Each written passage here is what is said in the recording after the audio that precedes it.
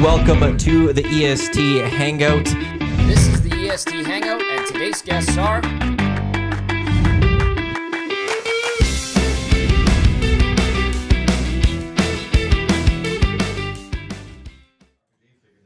It is the EST Hangout presented by White Claw Hard Seltzer right here on Edmonton Sports Talk Live on TuneIn Radio, EdmontonSportsTalk.com, iHeartRadio, and YouTube. Iwanyk, Tom Gazzola with you here. And joining us today, we've got Evan Daum from the Edmonton Elks. And do I get to say from the Edmonton Elks with Dave Jamieson? Like, do I have the jacket, so therefore I am official. Yeah, because staff issue. So staff issue jacket. Because like it's one of those things where I think when I was at Nate's, I've interviewed you a little bit with the Elks, but for the most part, I've worked with you, and you were of 1260. But now I got to go back to your real home, which is of the Edmonton Elks. You know what I consider? I'm on a PTO. I'm like Chris Versteeg. I'm Chris Versteeg. So I'm going to have a great camp and a killer preseason, and then Evan will cut me. And then Calgary signs you. And then Calgary signs me, and I come back to haunt. Yeah. That's a very good analogy. I love that. A good Chris Versteeg reference. Chris Versteeg. I will be livid if you go to the Stamps. Yes. I would be livid if you went to the Stamps. You would catch on fire. Let's not kid ourselves. Yeah. There's a lot to discuss. You guys are wearing the beautiful jackets of Edmonton Elks, Eskimos, 75th season. Tommy's at the press conference today. I do quickly want... Dahmer brought us some glasses of the 75th.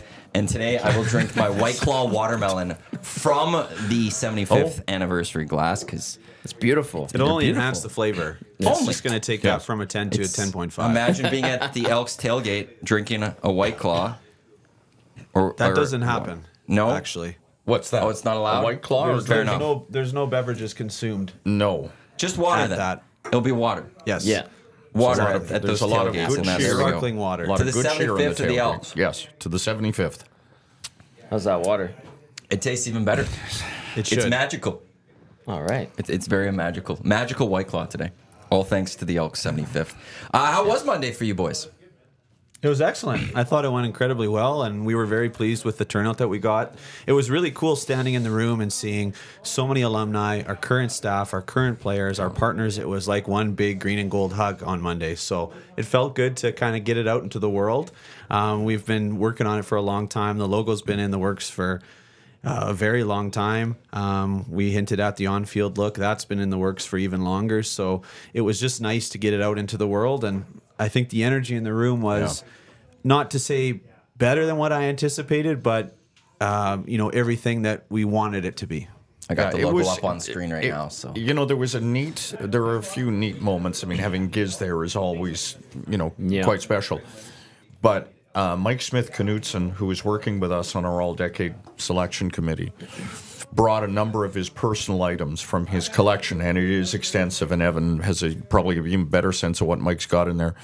And he brought a ball from the 1954 Grey Cup team that was signed in the dressing room after the 1954 Grey Cup. And we had Jack Parker Jr., son of Jackie Parker, there with us at the event. And to see him go over and look at that ball, hold that football, and then look for his father's signature was very cool. Very cool moment. I'm not going to lie to you. That was really neat in that room. I wish I could stay longer. I had to go to Beaumont for Oil Stream that day. But like the memorabilia, authentic stuff, I think, Dave, you told me from 2008 when you helped design the throwback retro jersey with the gold shoulders, the block letter E. You had to go back into like the history books of the franchise. And they had that jersey there from, what, was it the mid-'60s? Yeah, well, they had it. Actually, there was a really neat, and forgive me, I forget the name of the production. Was it a heritage moment that they, on Normie Kwong? Yep, exactly. So they recently shot what I guess would call a mini documentary. It was a high-end production piece focusing and featuring the life and highlighting the life and accomplishments of Norm Kwong. So they had they had to reenact the football sequences. Oh, gotcha. So Mike Smith-Knutson, superfan Mike, in Turf District. Turf District, bought the helmet that the actor portraying Kwong wore in that doc, along with the jersey. But we also had a Royal Retros, right? Yep. From 1965 or 66. It was, there were just a bunch of really cool touches. And then all the alumni from every generation. Yes. Had a chance to catch up with Eddie Steele a little bit. It was cool. Like, it was legit. I like the way you described it, Evan. A big hug.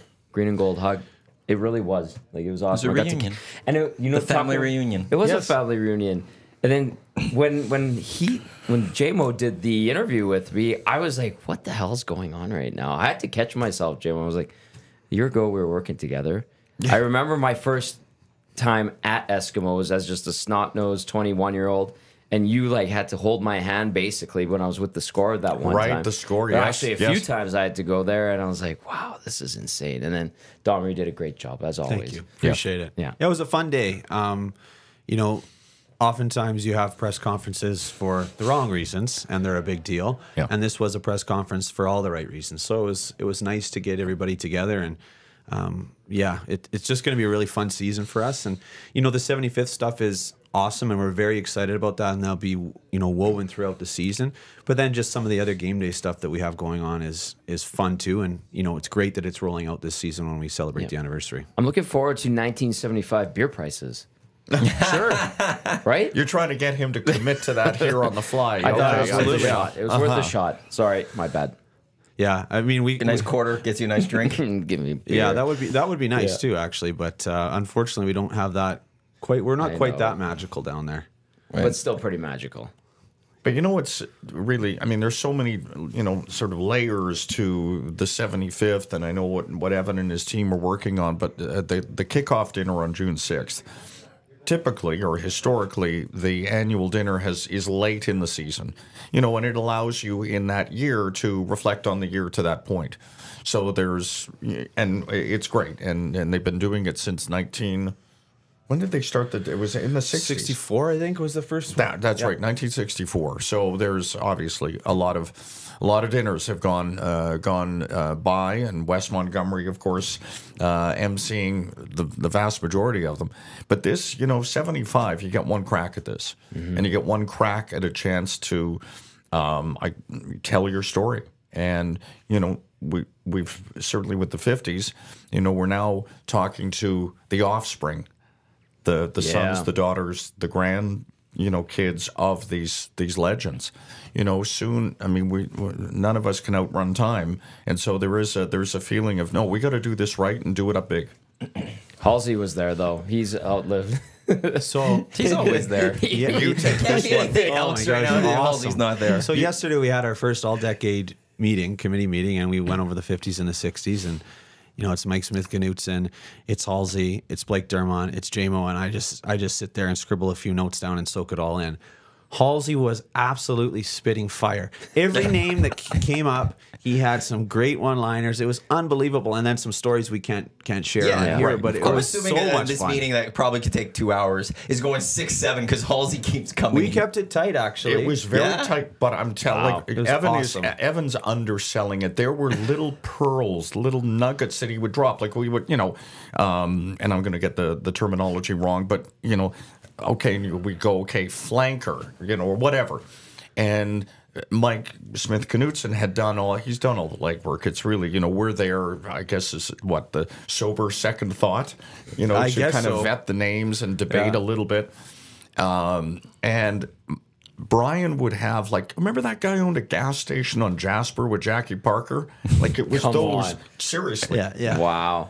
Yeah, Yeah, it was it was incredible. very cool. So we're gonna have to, once we have the teams decided, we're gonna have to sit down with Halsey, and we're just gonna go, okay, Halsey, here's the name, tell us something, and he's just gonna give us gold. Like he was just dropping the nuggets like it was nobody's business. It was actually so much fun. And then I'm sitting beside JMO, and I just every once in a while I hear him giggling, like he's just having a great time. Yes. It was awesome. Yes. What's crazy is usually JMO's the one with the stories. Well- that's the wild thing too, right? Yes. I'm used to you say something and then JMO's got the story, but you now have the guy that you're listening to in this situation. I can't he's compete the on that legend level. of it Yeah. all, really. But what's funny was, so the 1950s, the club, it begins in 1949, and then they win 3 Grey Cups in a row. So they're off and running. The first dynasty, 54, 55, 56. some of the greatest names to play football in this country are on those teams. You know, Kwong, Parker, Bright, Miles, Bill Smith, the former mayor, on and on, Don Getty. And then you get to the 60s, and things get a little quiet on the success front. That's very nice of you. But we're going through the names, and damn, that team may not have been very good or win a lot of games, but they had a hell of a defense. Like, it was an educational hour going through and learning about that period. You know, if they won a game, it was 9-8. And if they lost a game, it was 9-8. Like, it was that kind of... Yeah, it was very cool. I mean, I'm not going to pretend to be incredibly well-versed in the history of the club in the 50s and 60s, but it was a great experience for me to sit there and listen to these stories from Halsey. And, you know, again, like you would mention a name, and instantly it was just like he had a scouting report on this guy. And you remember that game in 1954 when they're playing the Alouettes, and it's just like, oh my God, like this is incredible. It was so fun. And how many of those players of those eras, those decades, played, but also were teachers?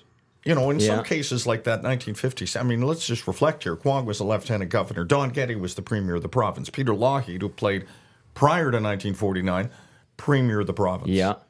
You know, you go through Bill Smith, the mayor of Edmonton, and then on and on and on. And, you know, Brian recounting you know, oh, that guy, he taught at JP. Yeah. And he was a great player. You know, it was fascinating. Yeah, it was a crash course in the history of the club, really, from its foundational point, and that community piece. Superintendent for Edmonton Public School Board and those type of things. So it was awesome. Like, that's where it started. The all-decade team, what's the plan with it?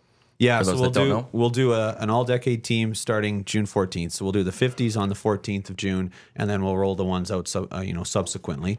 And the 2 weeks before at home games, And then the 2 weeks before our regular season finale, October 25th, will be a window for fans to select the all-time team based on the all-decade teams. So those will serve as the ballot for the all-time team. So Terry Vaughn, that's my boy. Of course, I want Terry Vaughn somewhere on that. I saw the autographed 8x10 in your office there. Thank you. I won that at silent auction. I bid on it and won at a silent auction for Heavy Hockey Showdown. So once I saw it, I was like, that's mine. Like, straight up, no one else is taking it. I can tell you, and I think we all, as much fun as we had yesterday, we know that actually the 70s and 80s are going to be a lot of work. Like, and good work, like fun.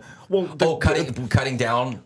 Like, because there's so much. Well, we just, as we're breaking up, we're like, okay, let's have some fun here. Quarterbacks that don't make the cut. Yeah. There's going to be Hall of Famers. Hall of Famers. Jeez. You know, like Matt Dunnigan, it would be anywhere else a slam dunk. Yeah. You sure? Yeah. Who's going to tell how many players are getting a name to each decade team? It's a depth chart based on the era. So there's going to be one player at each position. One at each position? Okay. Yeah. So only one quarterback for the 80s. Yeah. Jeez, yes. Good luck.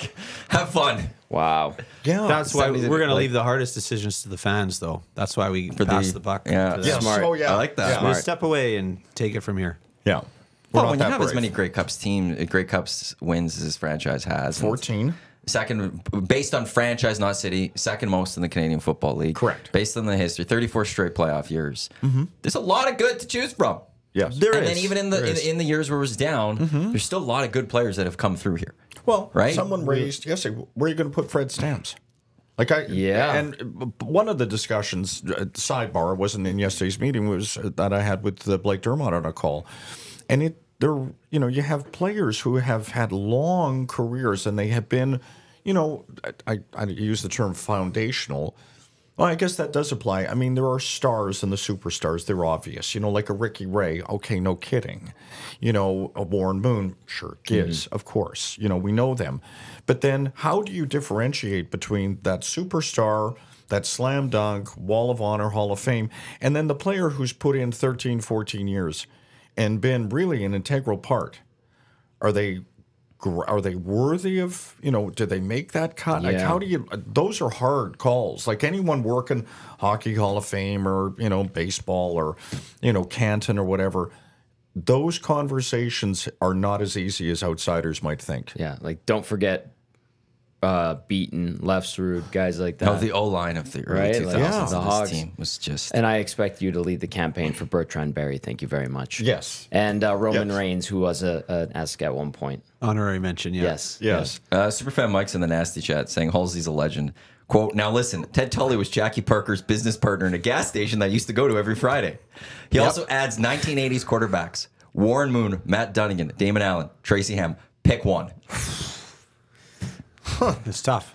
It's tough. Who wears the headset in that group? Yeah. That's a crowded quarterback room, no doubt about kidding. that. Right. Yeah. Yeah. So Now, anyhow, could somebody be part of an all-decade team in 2 decades? Or is it, or do you guys have it eliminated where someone would, if they go into, like Ricky Ray, 2000s, he can't be 2010s, or like however that is. Yeah, that's do you Mike guys have Riley. that? we had that yesterday. That's what we discussed yesterday. Is we want to try and acknowledge as many guys as possible. So we're going to keep guys in 1 decade as best we can. So Nice. there's some Oh, tough decisions there too. Yeah. Don Getty crosses over. Yeah, there's some splits that are 4 there, 5 there. Like How do you do it? so. I like including as many as possible. That's good. Funny, just really as an aside, speaking of those 70s and 80s teams, when the Boston Bruins were in town, we were at Kelly's, surprise, surprise, Boston media wanted to go to an Irish bar, and they were looking at all the pictures, and there's a bunch of old-esque stuff. And they're like, who's that guy?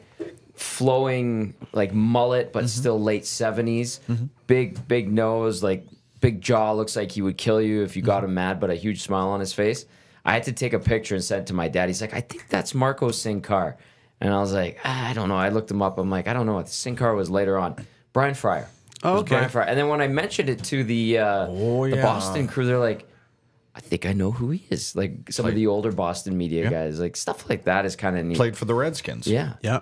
And Had that's a unbelievable athlete. That's the other thing. I mean, going through it with Halsey yesterday, some of this anecdotal stuff, outside of the, deciding who should be on or off the team, was him describing like an Oscar Kruger. Yeah, yeah. Who's That was a wall good of- I mean, description. how would like That was one of it those starts stories. with he became a lawyer and then it's like and an amateur boxer. Oh, and then he was this and that, and I mean, like 5 tool guys that could play not just football. Yeah, that's that's why we're there and talking about them, but all the other sports they did.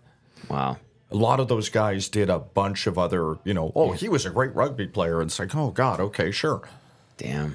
Yeah, and that's carried right through to our current guys. And you think of Ed Hervey and his track prowess, Sure. right? Like there's a lot of guys who are very adept in that area. Kevin Brown's down south right now teaching high school track. Is he really? Yeah. So there are guys that have so many tools in the toolbox, and it's impressive to learn about it. Well, and Chris Morris, one of the more recent generations of the regular job with football too. Where I remember you've told the story many times of practices having to be late with those 2000 Eskimo teams Well, because he was a teacher. Did they still do that? Do they vote on prior? They're given a No, choice there's no anymore? vote. There's no vote. Okay, well, back when we Chris Jones practiced having to deal with the votes. when we practiced Great. democracy, Yes. it was put to a vote, and you had morning or afternoon, and you just need one nay, and it was and every year they would do it, and they would offer it up, and then it was okay. I guess we're going afternoons for Chris. It's really the last team in Canada to practice. You'd have like an Eastern reporter go, "Are you still on the field?" We're like, "Yeah, they've turned the lights on at Clark. We're practicing." Because he would have That's a full crazy. day. He would have a full day at Teaching. school, or Yeah. close to a full day. And then, but we had Carlo Pinero come right from the U of A in his scrubs. Right. He would come in after an all-nighter, in the scrubs, get changed, and we'd go and jump on the plane. He was a surgeon. Is a surgeon. He is Yes, a he surgeon. does. He is like one of the top knee replacement, hip replacement people in the city. Good. I need him. Oh, What do you having need? some trouble, A are new you? knee. Yeah. You need a new knee. Yeah. You need a new knee? Eventually. Yeah. You're just forecasting? You No. just- No, I do. Oh, you've been told. I've You can had just already book once me, or three, yeah. Yeah. Just get on the wait list May early, 15th, 2045, please. Yeah, that's put me in. I want Mr. Pinero. Dave Jamieson says he's good to go to He's do it for. fantastic. Yeah. Yes. But that is insane. That is cool. Were there? You mentioned Clark Stadium. Obviously, it's an integral part. It's a public field. The high school football, I believe, is back there now. It was part of the soccer team, football team had used it for ages. Were there a lot of Clark Stadium stories when you were talking with Halsey and some of those guys? It wasn't so much about the setting as the personalities and the individuals. So we didn't get to that point yesterday. I'm sure we'll have some Clark Stadium stories down the road, but it was really about the guys and what they accomplished and what they did, and some of their shenanigans as well. Oh yeah, well there was some of that, wasn't there? Yeah, for sure. There's shenanigans here though too. To be fair, Yes. Yes. Like there's always shenanigans with this crew. Dave, Like that A&W song I heard coming in. That was. There's Do no you have that shenanigans. already clipped? Could we? No, I don't have play that clip. back? People have to go we find just that. followed I a think- tuba player. So, I mean, like how? No, that, you know. that we're serious here at EST. Yes. Only serious sports talk. as you guys both know, you cannot have fun in sports media. No, It's all about Oh, if we only the outlawed game that and the now? numbers. Okay. Yeah, It's I didn't very know we serious. inlawed it. Yeah, it's very serious Yeah. business. do others matter, boys? Well, they do. Yes, Like- yes, they do. Yes, they do. It's We're gonna. serious. Is this your segue No, we're to not. dive No. into I was gonna segue, so don't- a tightly played game? No, last we night? still got more who to talk cares? about the Elks. Keyword for the EST Flyaway, presented by FlyYG and the LVCVA, coming up just after 10 o'clock here on the EST Hangout, so stay tuned for that keyword. I'm going to get mocked for this keyword today, I'm pretty sure. Dave Jamieson, Evan Daum, Tom Gazzola, Matt Iwanyk with you here on the EST Hangout, presented by White Claw, the hard seltzer that started the wave, made with refreshingly real flavors for their iconic taste. White Claw, the difference is clear. There's like a lot to get to for this 75th season. Let's go back to the logo, because there's a lot that's involved with said logo. It's not just the logo; it's got meaning. I'll put it back up on screen. And I like the on the hoodie. Like first of all, nice hoodie, Dahmer. But the logo, got a like nice the cresting jacket. on the logo is like, it's got the raised Is that stitching. felt? Is that stitching. Is that what we call that? I don't know what the technical term is. I'll ask Jen, our director of I believe merchandise. it's nice. tackle Yes, twill. Yeah, it's That's not. really nice. It's not heat pressed. Not heat pressed, and that's important. I was in the shop the other day and I was looking and I saw like there's a nice hoodie with like the old style striping yeah. at the bottom of the sleeves and then the Turf bottom tradition stuff, The turf yeah, traditions, which is great. I have both hats from the last 2 seasons. But then the classic double E logo was heat pressed, but then the Elk logo, which is also beautiful, had the nice stitching. I was like, damn it. GoElks.com for 75th anniversary. Yes. merch. You can buy it right now. Do you want to get into the logo? Well, you know, for logo nerds and uniform nerds, this is like my favorite thing is going through the logo and going through the process. So we started this with the local designer Curtis Agrodiak, whose Art Slinger is his company, and I've worked with Curtis in the past on the Canada West rebrand and a couple other projects. So I reached out to Curtis and started it, and sort of said, you know, you give them the design brief, and you know, this is what we're looking to incorporate. Here are some of the key elements. You know, kind of take it from there and spit something out, and we'll tweak it. And Curtis is very easy to work with, and nice clean lines on this logo. And obviously, there's some components that really, I think, symbolize the city and the club, the skyline, the lights from Commonwealth Stadium.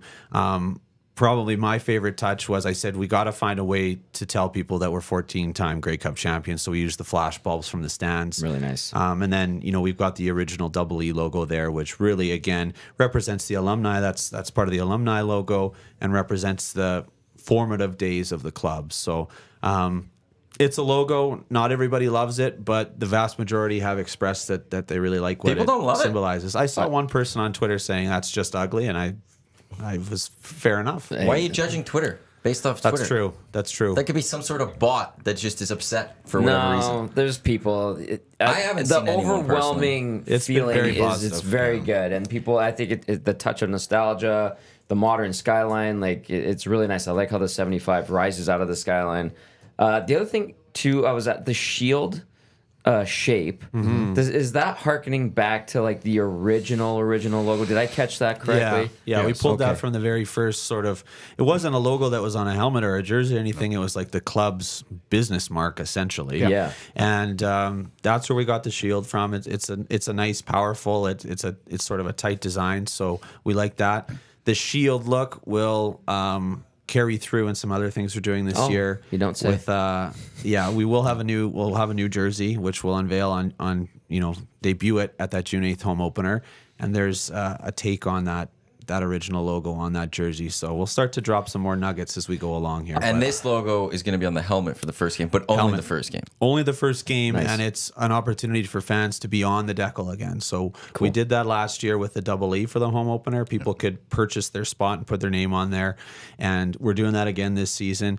They're moving well again this year. We sold that out in less than a week last season. So if you want an opportunity to do that, it's the in the game decal and shop.goelks.com. Very cool. Shop.goelks.com. Yes. He's got it even better. He's got the direct. You don't have to go to the website and click something else. You just go direct to the site.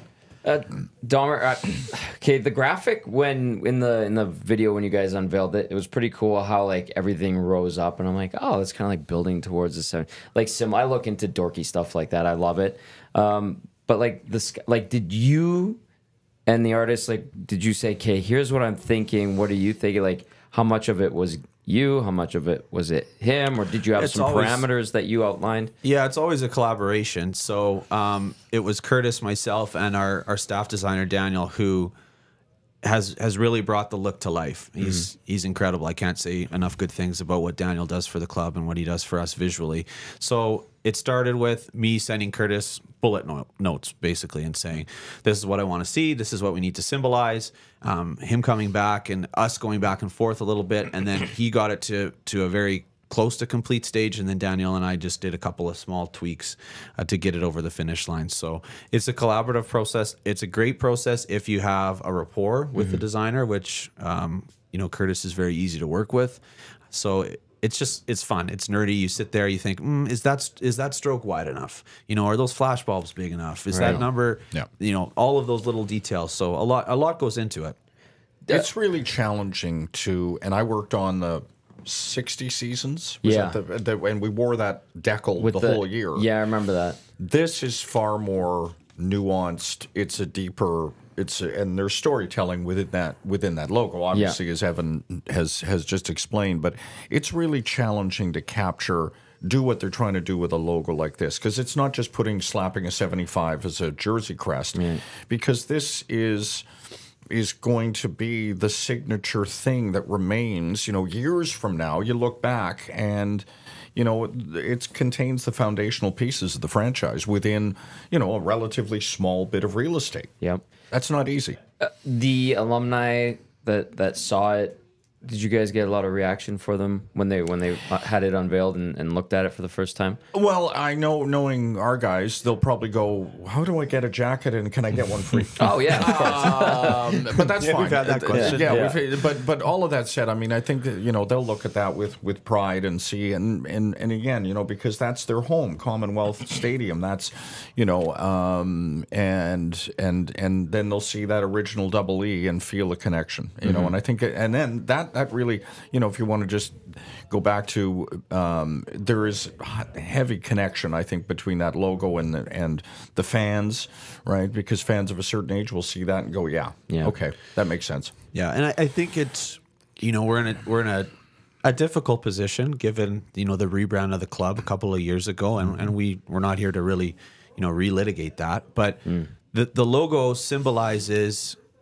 the Eskimo period. Really, it does. And the trying to bridge that gap and the connection with sort of the modernity of where we are, which is 2024, and we're the Elks now, and we've had, you know, this evolution.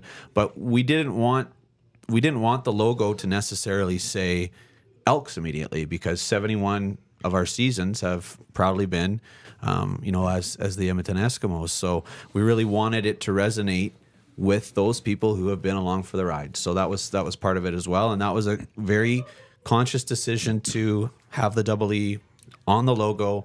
We're not going to hit you with antlers coming out of this, that, and the other thing on this particular logo.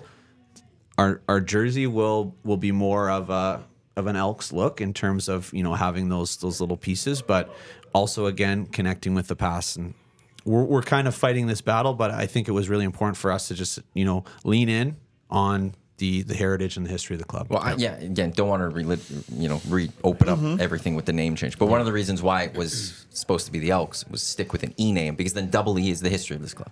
It is the Double E, and that logo works for the entire history, past, present, and future, because it's all Double E. And that's why it's perfect that that's on there. Yes. And that's a good version of the Double E. Not going to lie. It is my.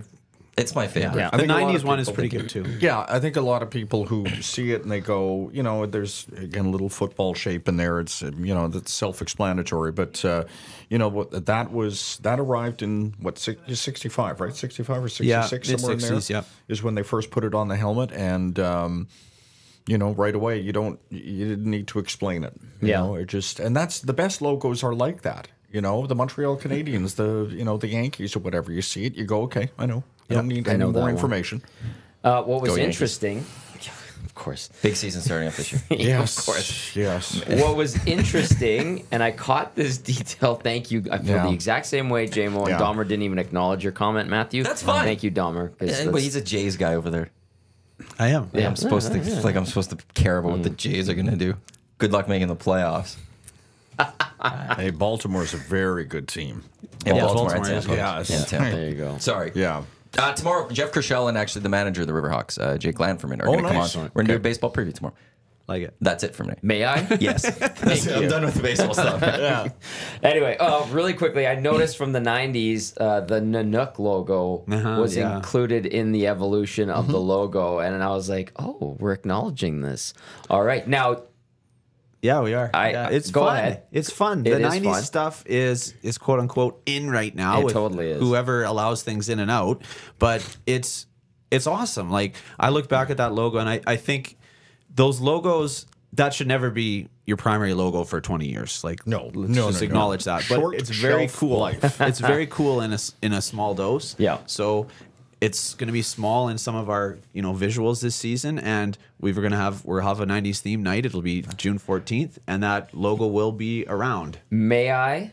Yes. Because that was supposed to be on a uniform. Of course you can. Little known fact. Yes. Might we be seeing that uniform? Absolutely no chance. No. No. So there's come on. Go ahead, the Dave. story around that. Okay, so we'll just peel back to when the Eskimos did a rebrand, or were trying to. And Alan Watt at the time, our friend, who was The kid from Bonnie Doon? Yes, the kid from Bonnie Doon. Yes. He was leading that and working with a firm in town. I think it was Great Scott Communications. And so they had quietly gone, or they'd gone about the business of freshening up this venerable brand of the Edmonton Eskimos. And of course, the context of the time, you had the Memphis Mad Dogs. Yep. The Toronto Argonauts had their boat guy, and they for I think a year had a logo on the front, Yes. coming up. And the Mad Dogs and the Barracudas and all of that. So again, context of the time, right? It's beautiful. So there was pressure, like, we got to get with the times, man. Come on, Edmonton. Like, let's go. Mm-hmm. So they did up a prototype with the polar bear coming up From the side, right? from the side, like the Mad Dogs, like the Argos. So, and they did up a helmet, and they had a new double E, which they ended up keeping on the side of the helmet, and off they went. And then they took it around to people before they launched, just to get a feel. And they brought it into Hugh Campbell, and they laid it down. I think they might have had the polar bear on the helmet, if I'm not mistaken. If you don't have the graphic, it's a polar bear pulling his shirt like Superman and revealing the E. And anyhow, all of that said. And they brought it in, and Hugh sat there, and they held it up and explained the jersey, and it had round, kind of weird numbers, and it was like really trying way too hard to be cool. And he kind of looked at it and went, I don't think so. And so what happened was Dwayne Mandrusiak just rescued the whole thing and went to the double E, which they moved to in 97. Was it? Have I got the sort of 90? Yeah, let's just go 97. And it was a very classic look. It was a refreshed but classic look, a little different striping, a green face mask, and it looked great. And it served the team very well. But it was a nice kind of it was just a refresh. But yeah, it never got off the launch pad. But the polar bear was attempted. Yep. And I also saw a prototype of a silver helmet with a polar bear walking. Whoa. On it. And that didn't look good either. Okay. So efforts were made. Yeah. And thank you, Wayne Mandrusiak and the Hugh Campbells of the world for being gatekeepers for the brand. Because somebody's got to do it. Yeah. Like I always, you know, talking to some people in the business, we always wondered what the conversations were like when, you know, some earnest young designer from Reebok or wherever, whomever, would go into like a Detroit Red Wings boardroom and say, we've got a new idea for the winged wheel. And they would present something and the Red Wings would just look at them and go, no, we're good. And then they pack up their stuff and leave. Have a nice day. Just do the same thing. Yeah, no. Red, white, the wheel, the wing, we're good. Yep. Thank you. Superfan Mike has all the answers. Yeah. 65 was the first year of that logo. Okay. 96 for that new logo that you were discussing. 96, So he's got okay. it all. Yeah. It was just the one season, though, right? That it was kind of in the public sphere. The polar bear first- logo? The polar bear, yeah. Okay, here, Well, I sort of killed it. Go on. No, the polar bear lived on ticket stock. It lived in advertising. It was on merch. It was on merch. Yeah. So it lived for a while. But I joined the club in 1998, and when I got there, you could. I mean, God, we were still carrying San Antonio Texan stuff in the little old team store over there. So, like, we were not. right. It would, you know, again, it's a simpler time. Yep. no one likes the Texans. And no, and That's and Lucas's so. team. So I'm looking at that old, terrible old sign outside the old building and still had the old double E on it. And I said, well, like, can we actually use the logo we have on our helmet now? Like, why did we not update this anyway? We changed the sign. And then we just started to rinse the polar bear out of. Right. Not, you know. He just, kills it, I bring it back. yeah. Oh, But we baby. just kind of moved away. And what are we? We're that double E. Yes. We don't need anything else. And I think I had worked with a guy named Jim Niche who was like, I forget if he was Reebok or Adidas or something, and to design a word mark that went along with it. And we just on moved the on. collar? Yeah, It was one there that forever, yeah. yeah. And that and that was it. Like, let's not. My thought, and people like Evan are far more refined in their marketing and ideas. But I just refined. thought, I said, like, what? Why are we chasing fashion here? Yeah. This is what we are. here's what I'll say about those jerseys, though, that never saw the light of day. Yeah. Do like a limited edition sell. You could do Redo a them for like limited edition 100. T-shirt with that design. That would Oh, do. there we go. jersey Now we're. even. let's see what's- 100 jerseys. That's it. Very few. How about 75? Oh, even better. there See, you go. there's the PR guy and all that. that's smart. Marketing guy. Yeah. Do 75 of those. You know Put how those up long for it sale. takes to get a jersey from conception to Forever. 18 months. Yeah. Jeez. And that's probably with everything going well. Yeah.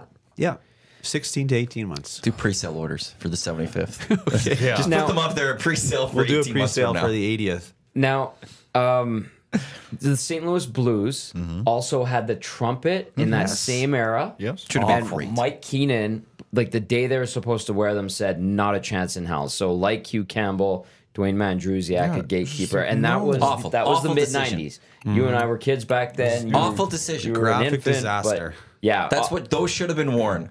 Gretzky should have been in those trumpet uniforms. He at least would have. It was once. that season. It would have been amazing. The LA Kings jerseys were horrendous. the Burger King. Yeah. Gretzky But, did wear that one. You know, of Yes. the time, everyone seemed to not. And you go through periods of in design. Like, I don't think the NBA stuff right now, or even the NFL stuff, is creative or very good. I just don't. I don't see Arizona much Cardinals that are terrible. The NBA has bad. some nice theme nights ones. They do. Those are Yeah. when they look good. But- But the regular ones, like outside of like the Celtics and the Lakers and stuff, they're just classics. Just like we say with the Red Wings and the Habs, they're just good. Yeah. But you're right. I don't think that in the regular NBA ones there's anything too special. And yeah, NFL. I'm just trying to think. And like, this is not old guy talking. No. But when I turn on the television, marketing-wise. and the too Raptors are XFL. in gold, and I understand the Drake partnership, and I get all of that, but I sort of have an expectation. I want to be able to identify you fast. Like, okay, Celtics in green, thank you. There may be some variations on that, but I just. That to me is I don't like to move off that too much. Doesn't mean I don't like change. I do. So JMO was happy when we said no to a potential black jersey. I agree with him, and I have been yes. discussing do this you guys for like years. the idea of a black jersey? No. But No, I it was- remember I like he the and black I jersey. said, please don't. I love it. Floated. But you and I have had this discussion over multiple years, it's the easy way out. We don't know what to do, so let's do it in black. Yeah. And it's Paul Lucas, who, you guys Yes. watch. Jersey, and Jersey Jersey nerds out there will know he's sort of the god of that, along with Chris Creamer. Yep. And Paul Lucas, it's black for black's sakes. And that's as it applies to design and sports jerseys. It's like, well, you're right. We don't know what to do, so let's do a black uniform. It's got to be part of the color of the team Right. to work. Yeah. Like the Ravens do it, and Correct. It's part of it. It looks really sharp. Yeah, it does. It would look weird for the Elks. Absolutely. It Now, would look very weird, I think. that reminds me But of... the Elks also have the greatest color. Like, it's beautiful.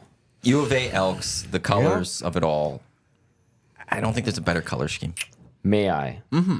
The short-lived gold uniform, third alternate. You were there during that era. Yeah. Like, I think is I have that that going to still. pop up somewhere? Those No, were nice. our new jerseys are not gold. I know they're not gold, but like, might we see an ode to them somewhere? Or are they do they get swept under the rug? Yeah, they didn't necessarily bubble to the surface as far as, no disrespect to JMO, of things that we wanted to highlight for the 75th season. Wow. Not bringing back the jerseys he created. Bringing back the polar bear that he got rid of.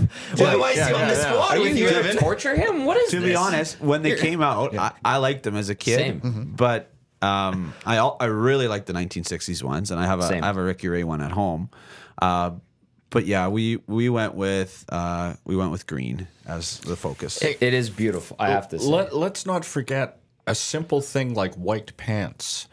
Yeah. Again, this is a story for those who were there at the time. So Dwayne Mandrusiak would go in, and it was a sort of rite of passage. It was like, okay, every spring, Dwayne would go in with a pair of prototype of white pants and would just walk to Hugh Campbell's office, do a little tap on the door.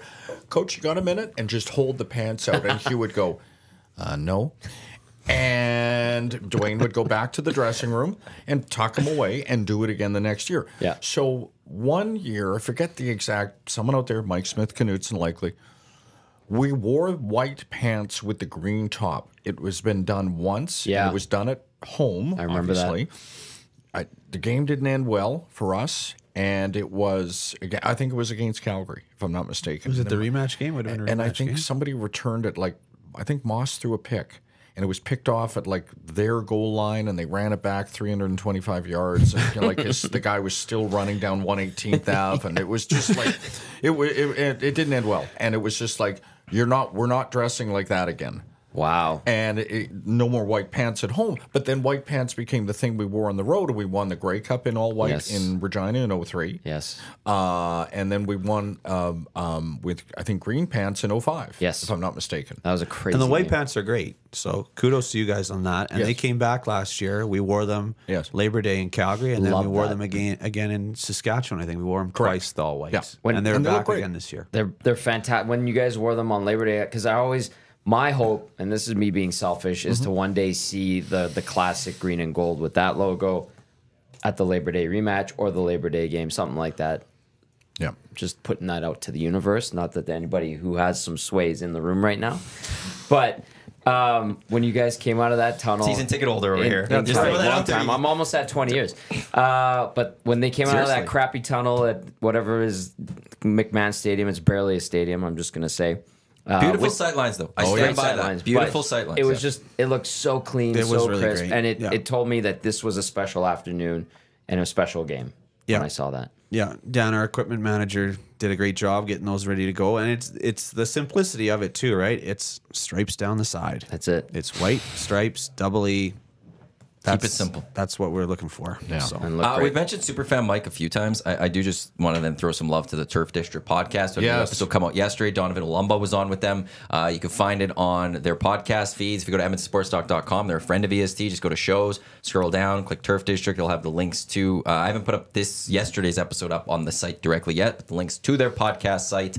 And you can also catch it live Thursday right here on Edmonton Sports Talk on our audio channel, iHeartRadio, tune in, edmontonsportstalk.com.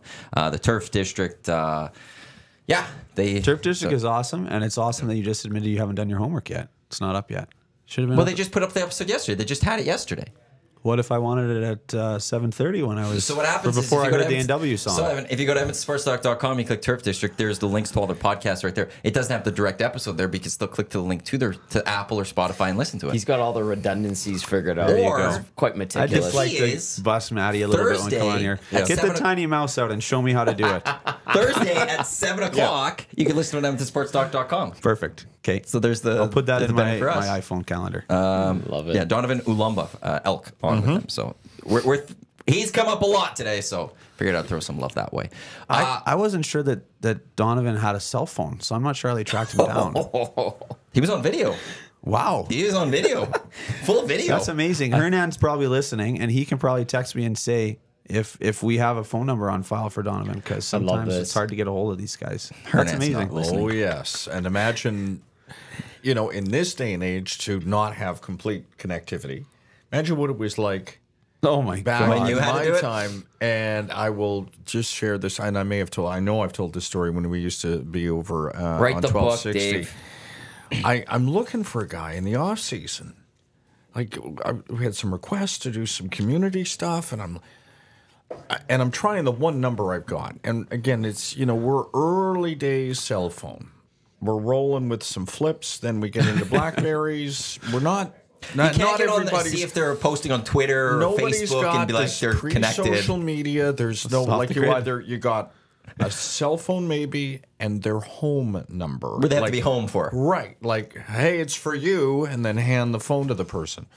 So I finally get this guy, and, after trying for weeks, and I said, hey, dude, like, where you been? It's Dave. I'm up in Edmonton. I've been trying to find you. I've had some requests for you. And he goes, I said, where you been? He goes, there's a pause. He goes, yeah, I've been in jail for a bit. And I said, what? And he goes, yeah, just, nothing Minor big. details. Nothing big. Just I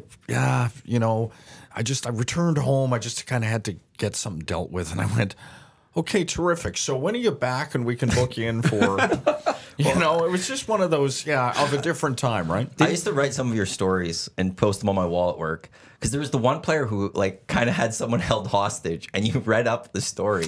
And you found I'll them, tell that. I've told it. Sadiq Shabazz.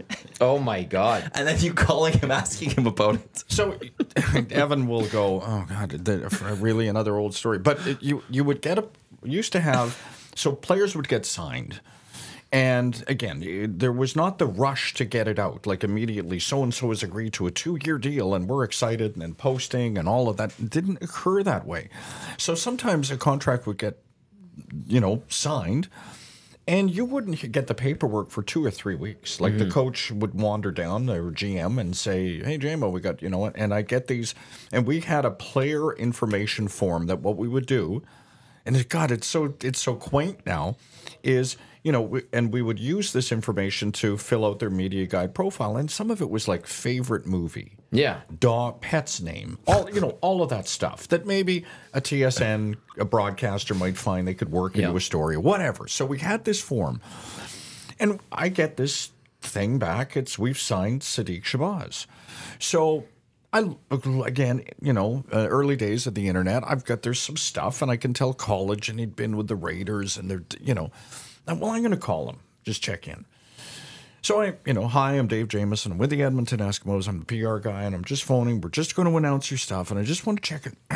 The story came up, and I'm sorry, I don't know how to phrase this, but I'm going to get right to it. There's something about a hostage taking.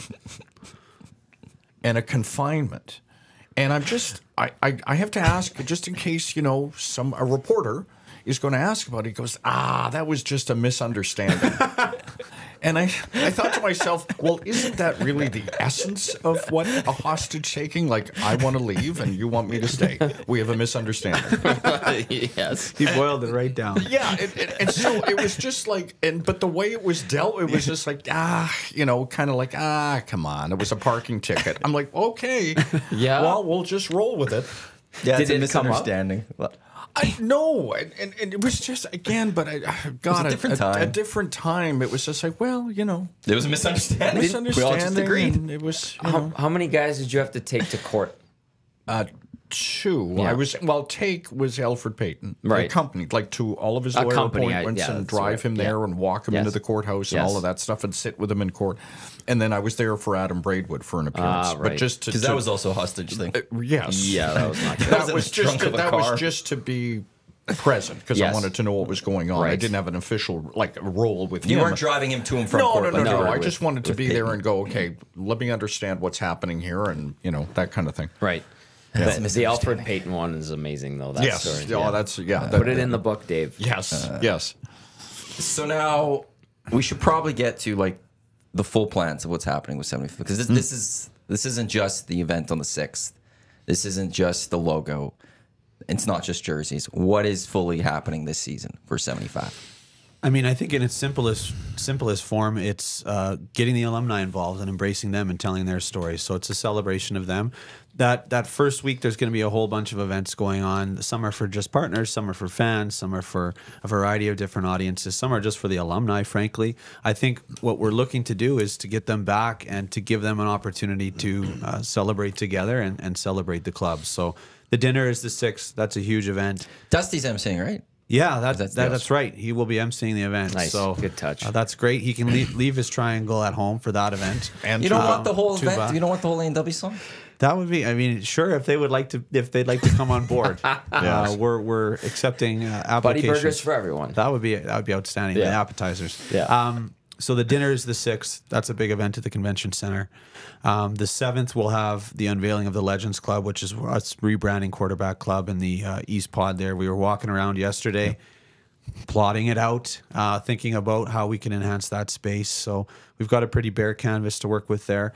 There'll be an alumni reception, a luncheon of sorts on the Friday for them.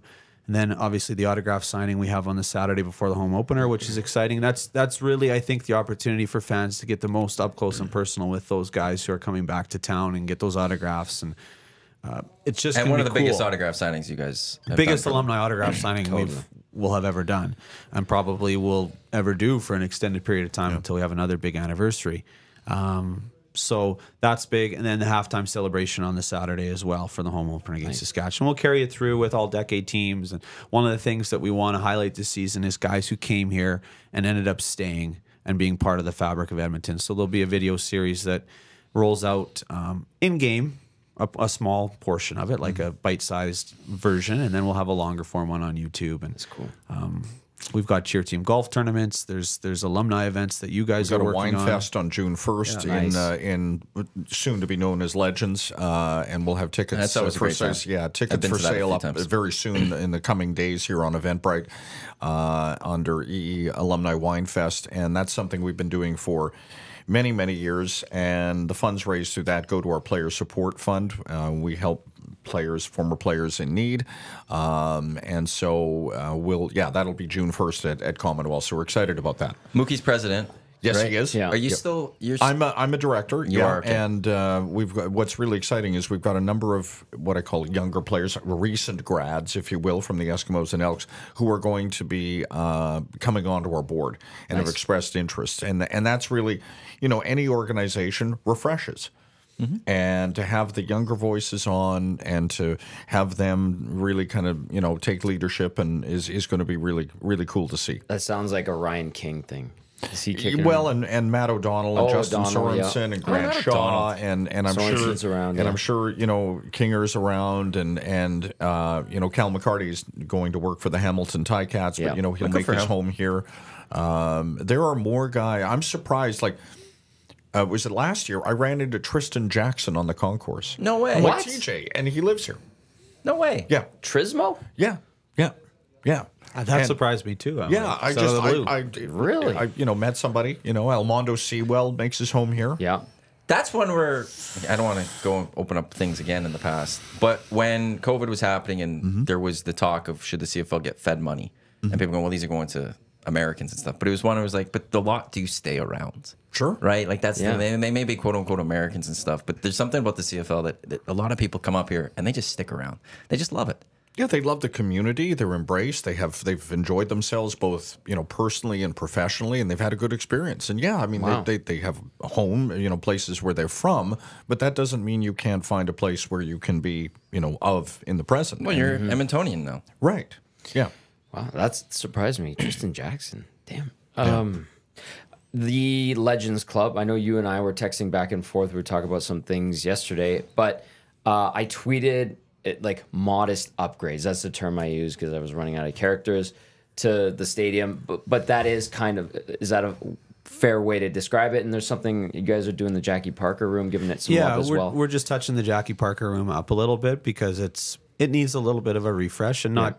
We're certainly not going to take Jackie's presence out of there. In fact, we're going to hopefully enhance it with some new imagery, and make it pop a little bit more.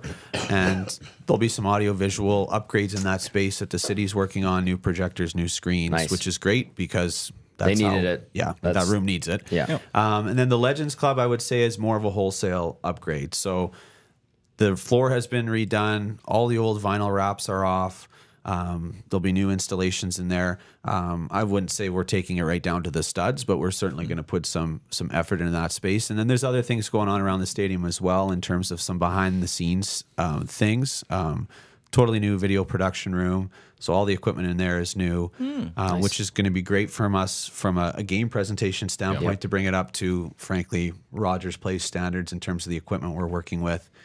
Washrooms are being redone, new floors, painting the dividers, refreshing that space, some behind-the-scenes concession work to allow them to have more flexibility in the type of food they're serving. So, have you had a Joaquin Gage burger?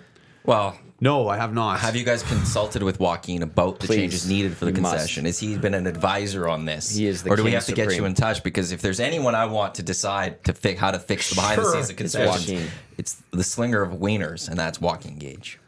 Yeah, okay, yeah, we can get the slinger of wieners on a committee of some sort because we love committees. I want him to be happy. I want him to be happy, so I'm going to defend and bring up Gage here and be like, we need to get him in touch. This is worlds colliding, and I love it. That's fair. Yeah.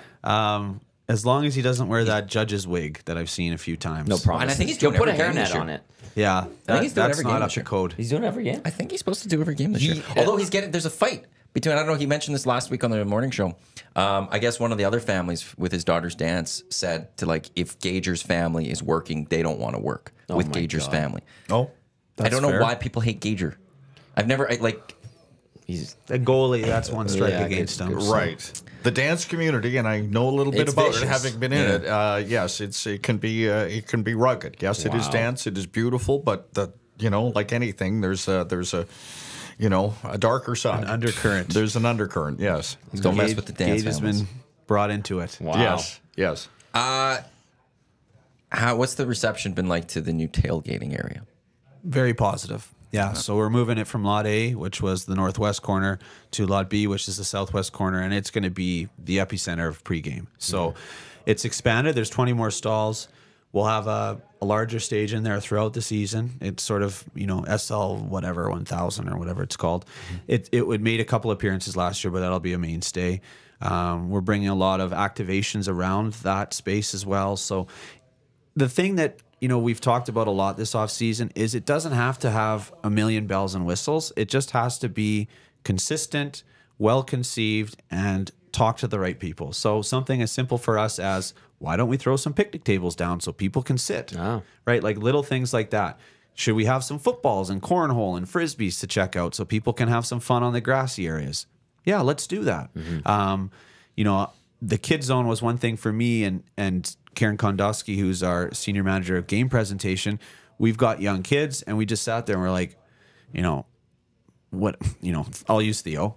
Theo's my son. He's 5 years old, and he has moments where he's absolutely insane, just like any other 5-year-old. Yes. So I want to take him somewhere where he can go bounce in a bouncy castle until the end of the second quarter so that we can go back and watch the game. So expanding that kids zone to be to the end of halftime as opposed to just being pregame, because when do you really need an outlet? Well, you don't necessarily need it pregame. You need it in the middle of the first quarter when he's having a small meltdown because he didn't get a second cotton candy, right? So let's go bounce that off, and then we'll go watch the rest of the game. So we've just tried to look at it through that lens of, okay, our demographic is obviously sports fans, event goers, but we want to make it a place where families can can enjoy and can be part of the experience. So our schedule is very conducive to that, and we're trying to make as best we can with the facility, make the space conducive to that as well. I'm selfishly looking forward to being at the tailgate and not being almost run over by a season ticket holder from 1949 because they got there late. Get out of my way. They're not there late. That's when they plan to get there. Oh my goodness. That's Twice it happened. There's like a couple hundred people. Yes. The band's playing. Jerry's slinging sluice juice. And then there's this... water. Yeah, water. Pardon me. And then there's somebody in there. Oh, yeah. Get out of the way. Don't you know where my parking stall is? It's like, oh boy. And that was the feedback. So we went through the process of sort of envisioning it as a staff, and then we rolled it out to the season seat holders who were tailgate spot holders. And we were a little bit nervous because we were like, we're going to block off. You won't be able to come through lot A. We're going to close the lot 1 hour before the game because we don't want anybody driving around. And we're like, oh, these people get me mad that I can't be there 50 minutes before. They were like, this is awesome. We don't want people driving around. We want people there to have a good time. We want people there to get early. So that was the feedback from the customers. So it really will be a space for everybody to enjoy without the fear of getting run over. Excellent. Which is always good. That's always an important good. thing. The little Yeah. things. Yeah, small little thing. Yeah.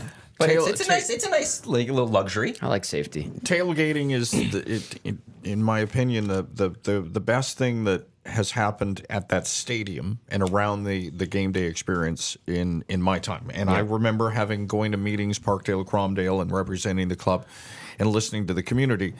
And it was prior to the parking ban being put in place. Okay, so we're going back a number of years. Yeah, so we're that. talking late 90s, early 2000s.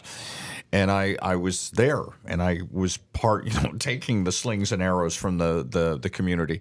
And then they brought the ban in place, and there aren't many parking stalls at Commonwealth. I mean, for a building of 56,000 and change, there's certainly less than 1,000 spots. Yeah, it's not very much. Like lot B is 200. Right.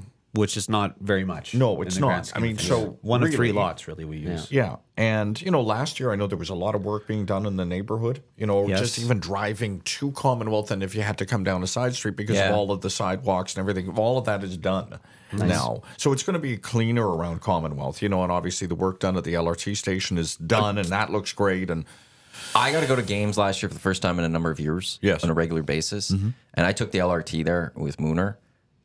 It was amazing. Like getting on the train even after the game was because I remember the old that they had there, and it was long lineups, and the key was like you stick on the outside and you could find a way around.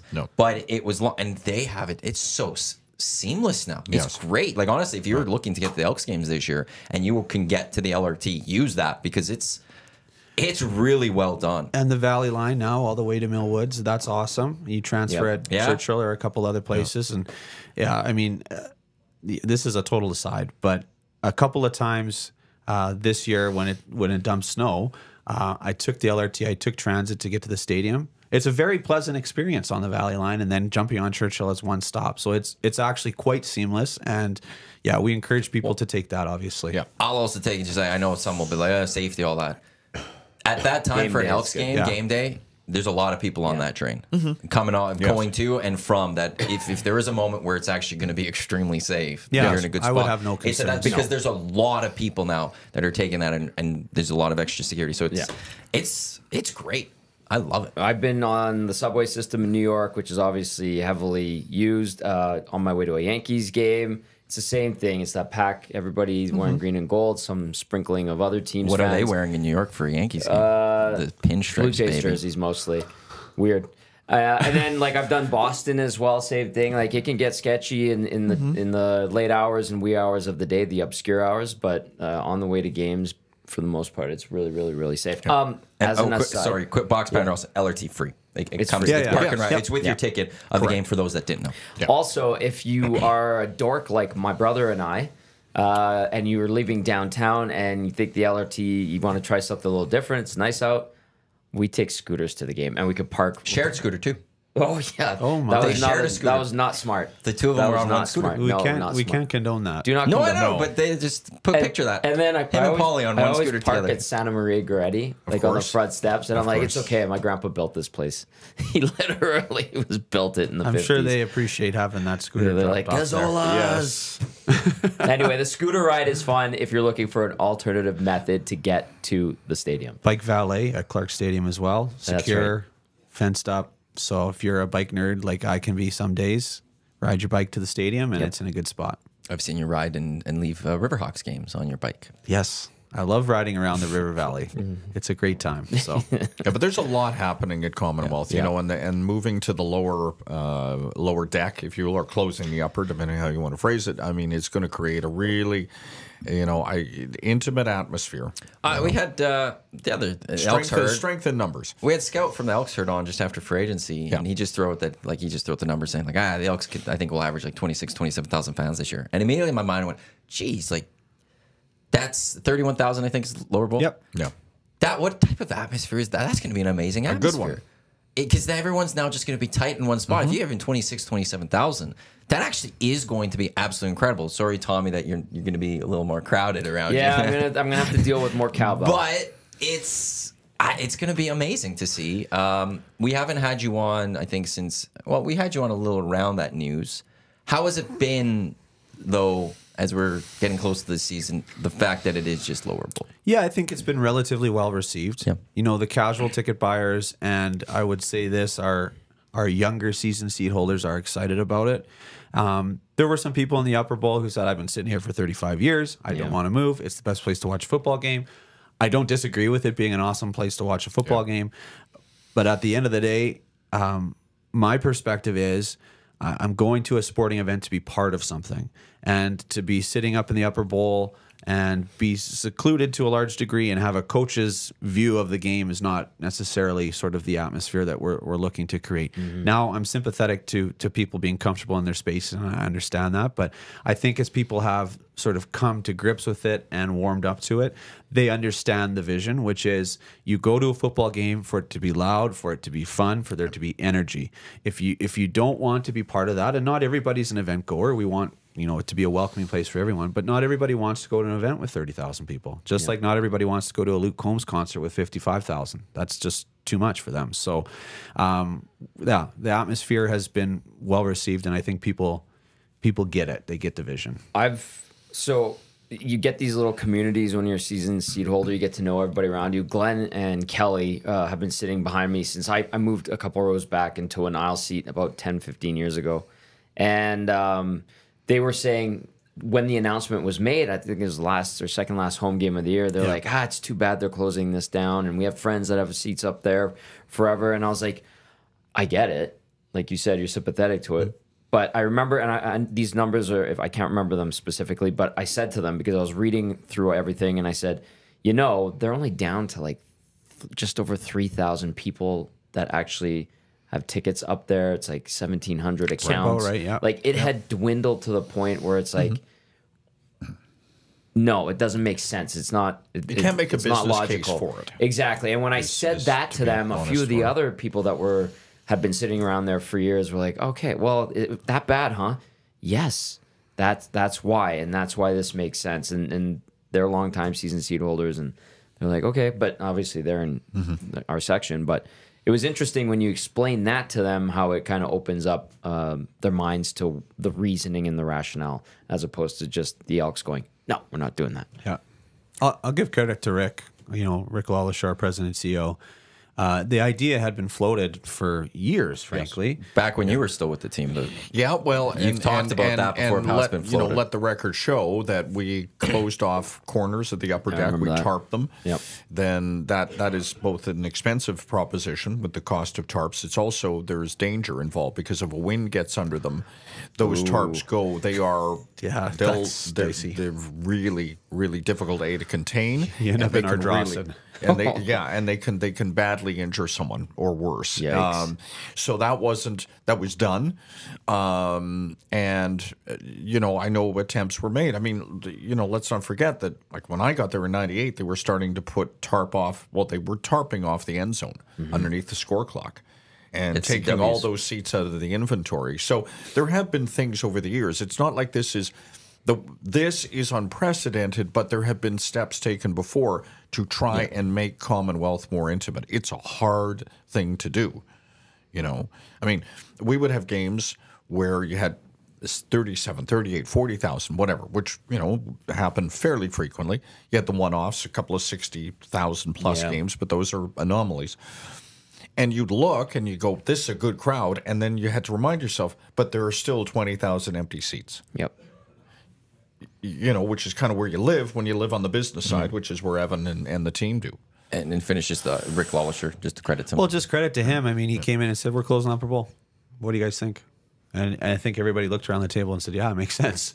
So it was just, you know, here's the vision. We're going to do it. Let's do it. And we'll deal, you know, we'll do it in the best way possible, but we'll deal with the repercussions as they come. There's going to be people pissed off. Of course. Always going to happen whenever there's any sorts of decisions. But just like there's some crazy people out there who don't love the logo.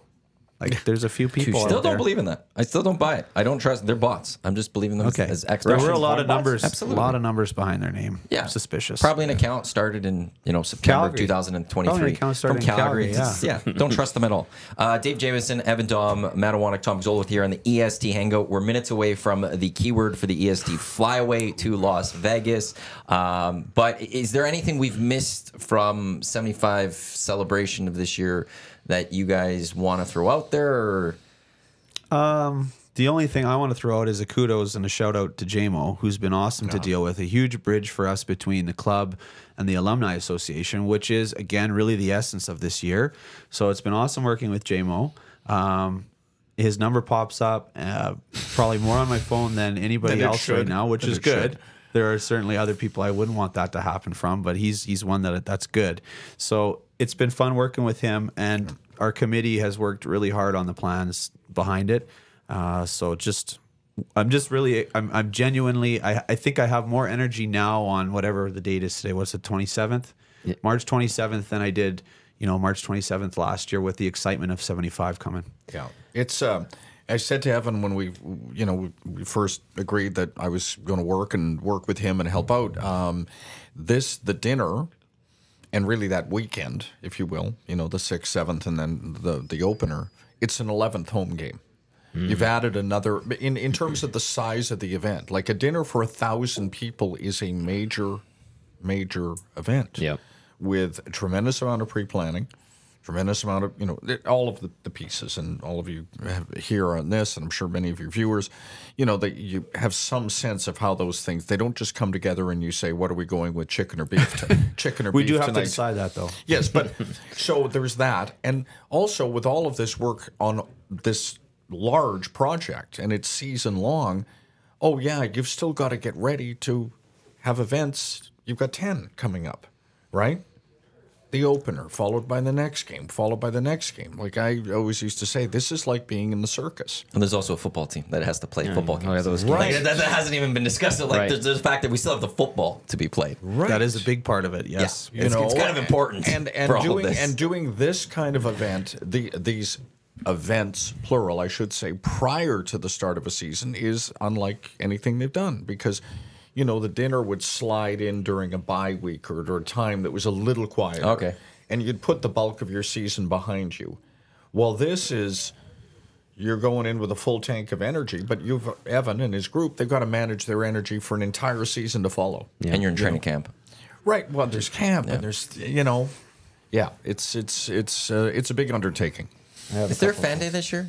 Fan day is May 18th at Clark Stadium. Okay. So that'll be the green and gold scrimmage day. And we'll have, Edmonton Sports Talk should be on location for that. So it's a long weekend, but we'll see you guys there. TSN 1260 was on location at Fan Day last year. And then we were shut down less than a week later. I recall. Yes. That's right. I did one green and gold. That was terrible radio. We're cutting the station. Me and you were there. Right. I forgot the time. You came down. Oh my God. We had a great time. We did a couple Hernan hours. was excellent in getting us people. You guys were lovely hosts to us. We got it done. And then the next day was the home opener. And I did my first pre and post of the year. And then on Wednesday, we got let go. Yeah. And I didn't get to do a second one. I remember meeting Dean Faithful, and we had it on air with him. And I thought, he's entirely charming. And is he not in Ted Lasso? Like, I thought, this guy is a character out of Ted Lasso. Yeah. You know? But Fan Day was great. Oh, it was terrific. awesome. It was the best one I'd seen, honestly. That's because I wasn't there. Because I wasn't there last year. You weren't Where there? were you? I was Didn't even in notice. bed, Oh, that's curled right, you up were in sick. the fetal Oh, you were position. Oh, Yeah. yeah, And you were yeah. hoping to get ready for the home opener. Some plague from daycare came and punched me right in the Yeah. face. Yikes. But it was a tremendous... Nice work, Hernan. It Hernan was- Salas, It was baby. all Hernan. Yeah, it was a tremendous fan day. The commissioner was there, Yeah. and it Nice. looked big. And I go back to when we'd have fan day. In fact, we started fan day when the team used to train at Concordia. Oh, yeah. And it was, you talk about humble, okay, we've got a couple of boxes of chips here, hand them out to the kids. People sitting on the grassy knoll at Concordia in lawn chairs watching us do two-a-days. Right. And that was about it, A couple of people had Sharpies to circulate, get some autograph kids, and then it grew and grew and grew, right? So, and to see it what it is now, that's how May you do it 18th. up. Yeah. May 18th, Clark Stadium. Free of charge. Couple things really Yeah, go quickly. for it. I love that week. That reminds me of a quick JMO story. It was our last day when things were getting a little crazy before we got the "you guys are done." Yes. I remember it was the commercial break before they formally shut us down. And Jeff Walker was in the talent tank getting ready for that day's shows. And JMO, you walked in, and I'm filling up my water bottle. And you and Maddie were supposed to be, I think, at Riverhawks that day. Yeah, him, Tide, and I were going to be at River Rocks for the show that and day. And Jeff, who's always very enthusiastic and positive, is like, JMO, it's going to be great when you guys are down at Riverhawks. And then you're like, we'll see. And you walked out. I started laughing. And then at the same time, I was like, oh, that's not good. And sure enough, 20 minutes later, we're done. We were We we went to the ultimate hard network out. I always wanted one of those, Dave. Yeah, and you got I it always that fought day. for one of You those. got it that I day. finally got it. Yes, yeah. People, it's funny, and I know we want to get to some other stuff, but we're like, man, it just ended, and you go, yeah, that's how these things go down. Harsh, man. That's how these things go down. I tell people when I tell the story, I was like, that morning, half an hour prior to the hard out, I got an email from my lawyer saying, congratulations, the purchase of your home went through. And I was like, that. oh my God, Right. what a Perfect. day. Yes. That was a day. Okay, I want to get to this text. I know we're going to get to keyword. It's from Skaggs. It says, for Dave, Skaggs here. Great to hear you back on the airwaves, my friend. I have thank you. of my first 4 games at home here in Edmonton. Really looking forward to the celebration. Hope to see you there, 46. Yes. One of the real good people in our football community. Just a great guy to deal with, and we've seen some stuff over the years. Yes. Ready for the keyword? Let's do it. Oh, drum roll or EST flyaway keyword time. Get your phone ready. Get set to text 780-218-9999. The Parish Jewelers inbox. Dave's got his phone out. He's getting ready to text the Texting word now. in. His number's blocked. Don't go in the nasty chat. You got to text the keyword to 780-218-9999. Just quickly make sure I got the keyword ready to go there. 2 non-stop flights, 3 nights accommodations, tickets to Cirque, presented by FlyYEG, the Edmonton International Airport, who have non-stop flights to over 50 destinations, where your sports trip starts with non-stop flights from FlyYEG. Visit flyyeg.com for more information, as well as our partners in Las Vegas, the LVCVA. The keyword for today, enjoy this one. Craps. Craps, as in craps tables. Craps table.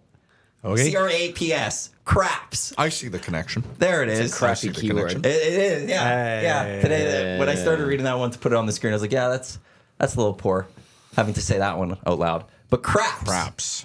Say To it slowly. 780-218-9999. You can put like CRAPS. fountain. Craps. I think Bellagio. I do have Bellagio. those are keywords. He picked that one for us, Neon. JMO. Yeah. Yes. Yeah, craps. 780-218-9999. You will go into a draw. Either Zach, Tim, or YouTube Trev will give you a call in the next 5 minutes or so. We'll speak to our qualifier on the air. So keep your phone on. If you're texting us, get ready to answer your phone in the next 5 minutes so we could talk to you. It was always weird when somebody doesn't answer right after they text. Yeah. So keep the phone on. Craps, 780-218-9999. That's your keyword for the Hangout today for the EST of Flyaway. We're qualifying people until April 25th. April 26th on the morning show, we'll do the grand prize draw, giving away this trip for 2 to Las Vegas. Well done. We had a text for JMO. We've got one specifically for Dahmer. It's from Brian Fromage. You might know him. May I? Senior queso. Yeah, Senior Queso.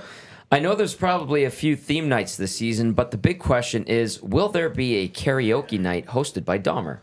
That would be amazing. I pitched karaoke as a theme for one of our games, and we were thinking about the logistics, and unfortunately, karaoke is only sung appropriately in one locale in this city, and they were unable to pick Fulfill up shop that obligation. and come to Commonwealth. You were heartbroken on Saturday. Saturday was a tough one. Yeah, it was an emotional roller coaster for me. When you have the voice of Jesus and Fergie combined, like Evan Daum, you want to sing. You want everybody to know your talent. Dusty is Fergie, and he's Jesus on Fergie. Okay. Yeah, it was the two of us crushed. together. I was bringing Luciano to them. To drop one, I was going to drive home, and all of a sudden we just we're walking towards Rosie's, and all of a sudden we see them, and they just yell, "It's closed! It's closed!" And is it for good or renovations? No, renovations. And they were stunned. They were very disappointed. Right down to the studs in there, and they're taking away all the. Maybe they won't. Maybe they'll just do the same look, but new. So probably not. You took us there a couple months ago. It has character. Yeah, it's sticky. The floor's sticky. Well, I didn't say that's what we call character. I'm intrigued by this renovation, though, because they better not take the claw machine out. The Hilltop Pub had an issue. They had a flooding and a fire and stuff, and they did renovations. Yes. And we went back to the top. We're going what type of renovations did they do? They had flooding and all that. It looked the exact same. That's what you want. Same chairs, same tables. The floor was different because they had to replace the floor. And I think the light fixtures changed. Oh, and that was and the Gretzky painting was still there. Oh yeah, I still was there. Didn't move. And we went in because we're and we actually had to ask the waitress what did you guys renovate here? What is different? Because we couldn't notice what changed. And oh yeah, no, this, but the table's the exact same, the chair's the exact same. But then they had another fire. Did they? It's back on the IR. Yes, I don't know if they've reopened since, but LTIR. That was our favorite spot. Yes, it was. Yes, Really that hosted a few gatherings for the... A few unsanctioned Christmas parties. Yes. And we had a summer unsanctioned there. It was great. Yeah, we did. Yeah, it's right in my hood. So I went there a few times in between closures. Is it open again, or is it still closed? No, it's currently closed. See, here's the problem I have, is that you just worry that they're not going to open. Well, you know what? If it comes up for sale, you guys should buy it. Well, we're buying Shanks. Oh, you're buying Shanks? That's the big plan. Well, why don't you buy both? I guess why not? We could have the EST different parts 2.0. of the city. Yeah. This is World HQ. Yes. That could be, I don't know, a theme park. Yeah, exactly. Yeah, that could be the theme park of we're EST. keeping the names, though. It'd be Shanks by EST. Right, and it'll be course. the Hilltop Pub by EST. Shanks and EST experience. Yes. Yeah. An interactive thing with holograms and stuff like exactly. that. Yes. There's a video could be part of the Nielsen show. I love it. I really like this idea. idea. And then do we have to buy Rosie's in the end? No, I think that's a standalone brand. Or if you do buy it, you shouldn't you can't rebrand. No, don't make it like Dusty's or something. And then the name has to still be there. Yeah. At most it'd be Rosie's presented by EST type. An thing. EST experience. Yeah. Yes. Yeah, okay. We'll buy that one too. Why not? This is an empire for you guys. Yeah, it's the thing is we're gonna build something really good here for a few years, and then we're gonna destroy it completely by buying these things. If your business model is sound, you can't just look at places that you can buy just so you can go drink at. Can I say something though? Yes. We've brought up Shanks to Murray from the ranch and the VIP golf show, and he thinks it's a brilliant business model. He's a businessman. He's very much into this should work. You guys need to do this. With a driving range. Of course, a golf sim. There was mini golf there, wasn't there? Mini golf, bowling. And I want to add an F1 simulator in there. Naturally. We're going to have the Cool Bet sports betting spot. I like it. Murray said it. He's a businessman. Yeah, well, I know, and a very good one. I just, I mean, if he's involved, then I'm not sure I trust you guys.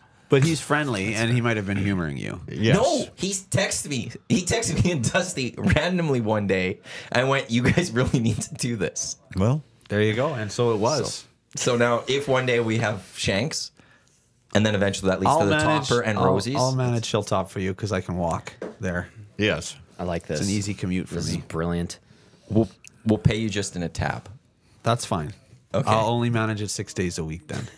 Yes, he's worked for less. That's true. He's worked for less. Are we talking line combos today? That's for later. How do you think the line should be for the Oilers? Oh, no. It's just my. It's just, yeah. They won, guys. Just leave it at that. They won. I'll gladly leave it at that. Yeah. I'm good with that. Do the Jays have a chance at making the playoffs this year? Of course they do. Okay. Of course they do. I mean, I think the team is there's holes.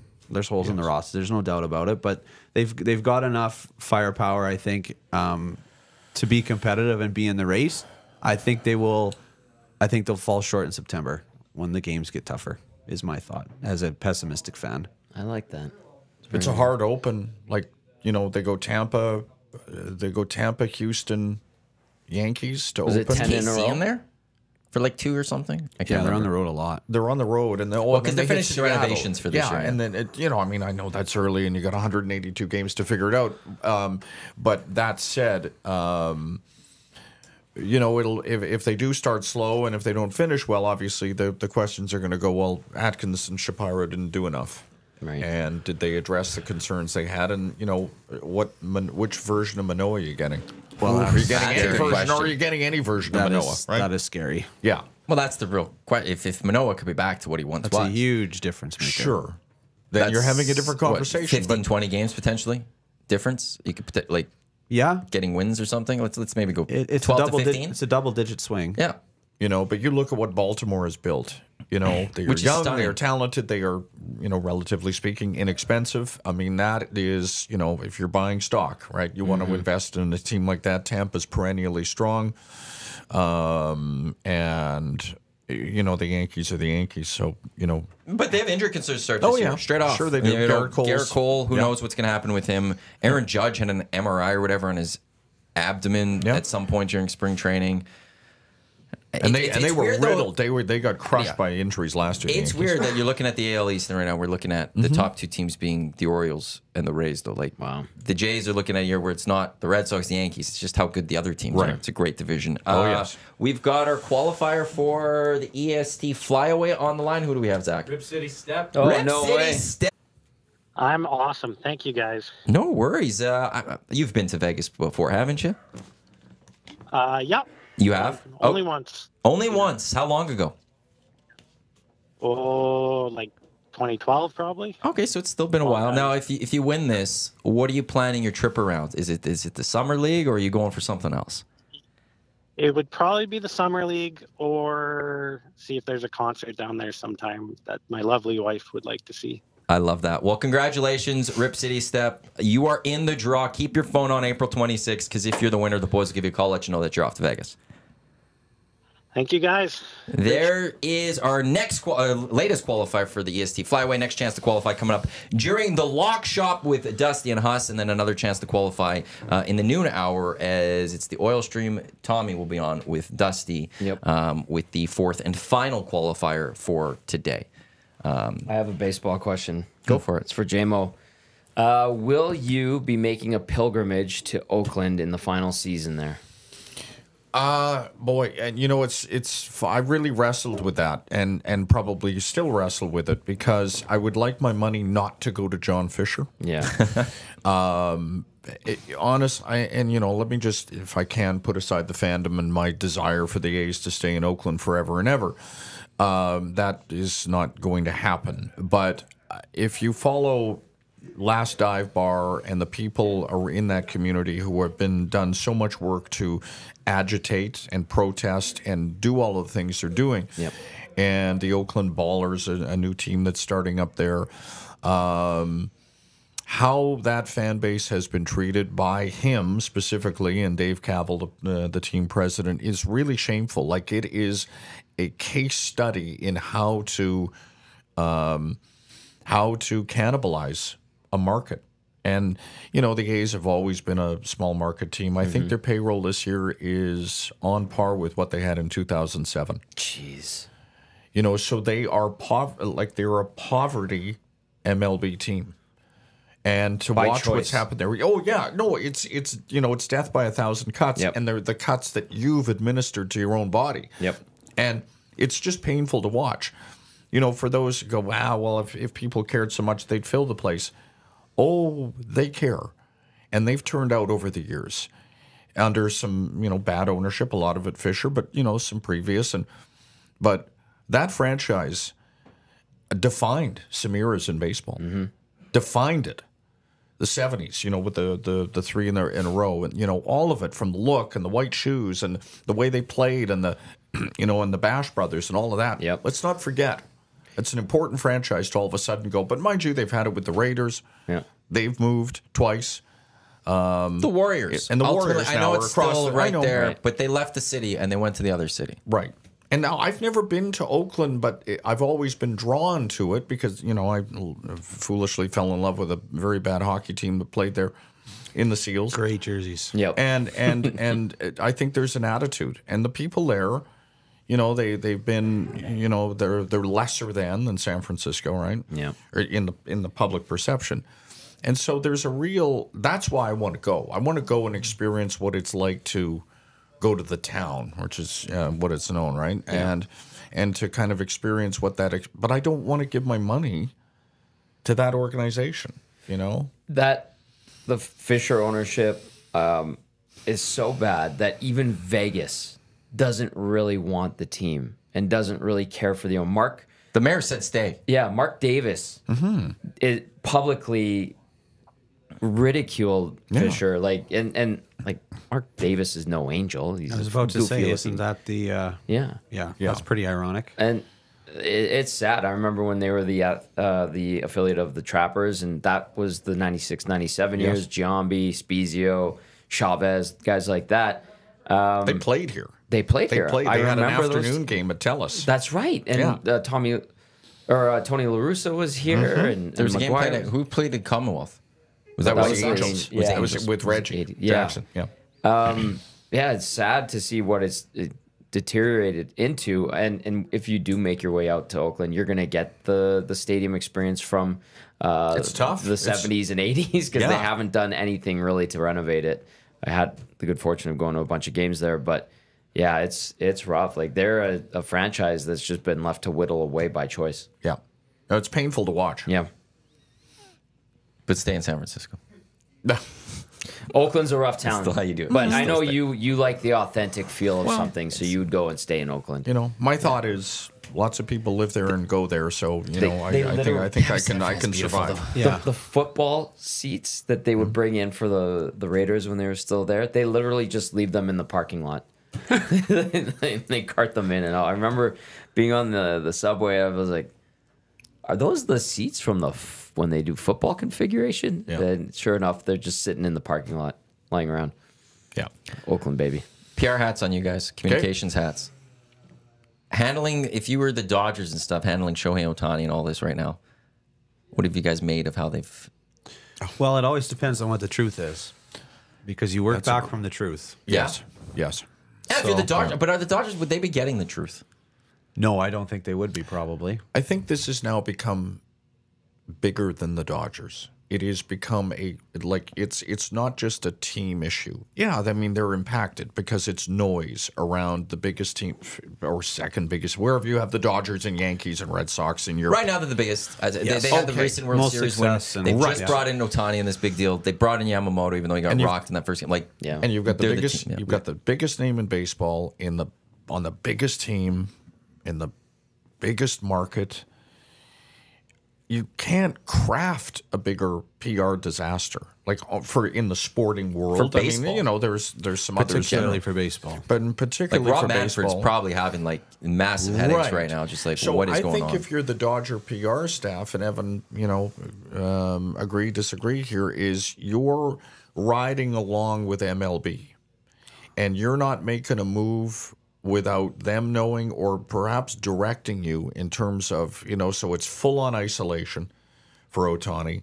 There's not any access at the cubicle. Not that, I mean, because his situation and a translator and all that stuff. Because the one time he's addressed the media this week, it was, I think there was only 2 cameras in there, Right. which was MLB and the Dodgers or whatever. Yes. Like there was, even the room, no one was basically allowed in. Right. And as for the teammates, they're essentially under a gag, would be under a gag order. Thank God Trevor Bauer is not there. Jeez. No, but, Yeah. you know, you got to, like, you have to figure out, I've got a dike and there's water coming out. How do I fix all of these holes so we don't have the whole thing crash in? And it might have already crashed in. I don't know how you kind of get through this. There's really not much to do. I agree with you, JMO, from the Dodgers' perspective. You're taking all your cues from Major League Baseball because it transcends the organization, the player. It's now it's a baseball question. Yeah. What is baseball going to do on the Shohei Ohtani situation? So you're passive to a large degree because you have to be. There's not much else to do. You're having fireballs thrown at you though, and you're trying to dodge those. Oh, it sucks. I'm assuming. Yeah, it sucks. But there's just still nothing to say. Right. There's just what do you say as an organization, especially if you're not working back from what you believe to be the truth. And I'm not saying they aren't, but if you're Shohei Ohtani, there's no benefit to him being truthful. Really, is there? Because he would be incriminating himself if he is depending what the truth is. Depending on what the truth is, for sure. I think that's the thing. Like if he bets or if he's part of that, then there's no. I find his version of events to be hard to believe, but that's not necessarily to say that they aren't the truth. You know, we're dealing with truly a lost in translation in some cases. Yes. Right? You know, which is a little ironic given that we're dealing with a translator is a big part of this story. But there are, and you know, again, we go to some cultural differences here. You know, how do those factor in terms of the interaction with the media and how you present yourself publicly and all of those things that this makes this unique, troubling on so many levels. And then, of course, it opens up the question. I mean, God, and it's been percolating for as long as we've opened the gates to allow, you know, teams, leagues to get into bed.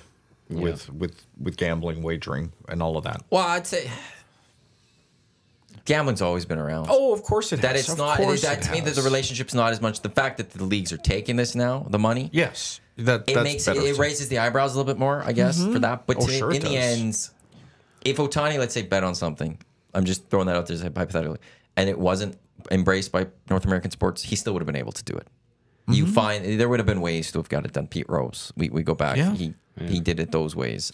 It's going to be almost impossible for professional athletes or college athletes, based on the data that's available to leagues and how the data flows from, you know, for instance, Genius Sports, who's been talked about with the CFL and a partner of ours. They're providing information to betting books. They're providing those stats, but information is coming back on betting patterns and those type of things. So the partnership allows for the leagues to be aware of some irregularities. This is a better way to regulate it. Yes, it's going to be almost impossible for somebody to get away with it on any sort of scale. And that's a good thing. It's a very good thing. Well, the Porter situation with the Raptors, that may not have been figured out 15 years ago if he was going through a different book. It would not have been. You know, right? Like we wouldn't have known. But now that the fact that I think every team has to have someone looking at their specific teams for the regulations and the lines and all that, the fact that someone who's able to sit there and be like, whoa, this doesn't look right. These 2 games in January and March, he leaves, he gets the under, there's massive amounts of money put there. That's not right. That's actually where we might be having to look at this and go, this is a good thing. That they will follow the data, they will follow the numbers, and that we'll be able to catch more. Yes. And that people may look at that and be like, well, that's just because we're welcoming gambling more into the world.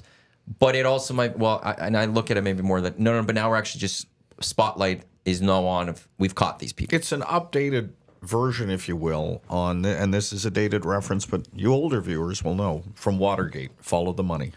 And Bob Woodward's birthday yesterday, by the way. And that's what they're doing. Follow the money. You know. And now there are precious few places to hide. The Ohtani one's going to be fascinating for me. Just for sure it is. Well, you can't even sweep this under the rug potentially, because this may be a criminal thing when it comes to the translator. Yeah. Which means there's full evidence that has to be presented, and there's full investigation into this, and we will then learn the truth to a degree, I guess, of how much is Ohtani involved in this. And if you're baseball, you can't then hide that, because this is now going to be criminal, right? Like it's in that level of thing. So it's wild to think that we may see that Ohtani could be like there's a big range of things where he's completely innocent, nothing's here. As his story is completely truthful, to this guy might get a lifetime ban from baseball. And Ohtani is incredibly important to the sport of baseball and to Major League Baseball as a financial entity, as a corporate entity. Porter, with no disrespect to any professional athlete, is just a guy. He can be replaced and will be replaced if all of this pans out in a second, and no one will know he was here. He'll become a footnote. But are those the ones that the league staff to be most worried about? Yes. Of throwing games or all that, betting the under of their own props and doing that? Because like the Ohtani's a little surprising to me in a way, but like I'm not worried about a star quarterback throwing a football game because Why? Because they have their money, and But why that's risk? not about, Why risk your career? I don't know. I mean, why I don't risk know the any fact gambling that- addicts, but I don't think it's about the money for the gambling addict. It's the thrill. It's the high. It's the rush, right? So I don't know if it matters if you're a low end player at that level. If you're the highest end player, if you have a problem, you have a problem. Like. If I'm Major League Baseball, I'm way more concerned about Shohei Ohtani being involved in gambling than some guy who's making his Major League debut, right? Like working off the minimum. Exactly. You know, Porter makes what? Because who's most 415,000? damaging to the operation? Right. Well, Like Shohei for sure. Yeah. Yes. Yeah. See, and I just, maybe I'm a little too naive. I just don't think that star player wants to risk fully their betting on baseball, betting on their own games, and throwing a game. But no pun intended with that, where they're messing with the integrity of the game because now they're risking. He would be risking a $700 million contract, whereas that guy who's only going to be in the league for 2 or 3 years, he's trying to get as much money as he can to be set for life. Well, I think though Evan gets to certainly, and I don't wager, but I know people who have struggled with gambling on some level, and I think we're probably it will beg the question, it already has, as to addiction and I think Evan's right, that it's a guy making what 700 whatever Ohtani makes. He's a human at the end of the day with all of the same foibles that the rest of us could have, and he's not necessarily thinking, I make $2 million for every minute I'm, breathing on the planet. I really like the buzz I get off throwing down some money on the Blackhawks tonight. Right, but I'm talking about throwing of the games. Oh yeah, I know, which is a different. That's sort of where I'm level going. of Where all like that. Yeah. the betting on sport, like there's the two angles of this. There's the ones that just bet on sports, Right. And then there's those that bet on their under of their player prop, Yes. and mess with the integrity of a game. And that's where I just And like baseball's already had that with the Black Sox scandal Yeah. and from bygone era. There's precedent within baseball, right? That was 112 years ago now. Oh, well, they made a movie about it, right, with Charlie Sheen. What was the Wasn't it like college 15 team? or something like that? 20 College basketball team 1915 or something like was that. it ASU? something like Was that. it Arizona State that was embroiled in that betting scandal? Oh, I thought they like were it was one of the Iowa top- or something. No, I mean this would be what in the early 2000s or late 90s. Arizona. Because there was a recent one that I'm thinking of in like the Yeah, Iowa. yeah. In college this past season. But you have to worry about it at that level. Of course, and now with Significantly. NIL and all of what that ecosystem. So the Shohei thing is going to be buckle up because it's going to get interesting. Yeah. You almost, from a club perspective, a PR, and again, you've got to just put that thing over there. It is very much the elephant in the room every single day. You go to the park and but you have to compartmentalize, as hard as that would be. Okay, Skip's ready. Let's bring the media in. We're talking about the Diamondbacks tonight. Okay, Yeah. let's go. Yeah. I think the hard thing as a PR person or as a fan or a media member is the hard thing to digest is that sometimes there's just nothing to say. Correct. We always we want to say something. Yes. But sometimes there just really is nothing to say. And that's the thing you have to be at peace with if you're in a position. We'll where you're often dealing say, with it. I know, and Evan and I, we've talked over the years. I mean, you'd often just go back to your statement. What was that foundational statement you made? Maybe it's at the beginning of whatever you might be dealing with. If the situation hasn't changed, just go back to those that what you said then. Does it still apply now? Any changes? Then say it again. That's what we can offer. You guys always want something new, but sometimes there's nothing new. Yeah. You're always there trying to get the scoop. I want Used to to bet be on on this. the I want job. another You six. also you were on that side. And I you know were that's one the of job. us. You both were. Yes. Yes. Oh no, absolutely. Because And at some point there will be something to say, and if you ask all the time, eventually you will get something. So Yes. I respect it, but On a lighter note, Sheldon, not in a white garbage truck, texts in and says, "What's lost in all this is how much does the translator suck at betting if he's down $4.5 million?" That's true. That's a lot of cash to eat up, unless you put it all in one game. Touche. He thought the Generals were due. Oh boy.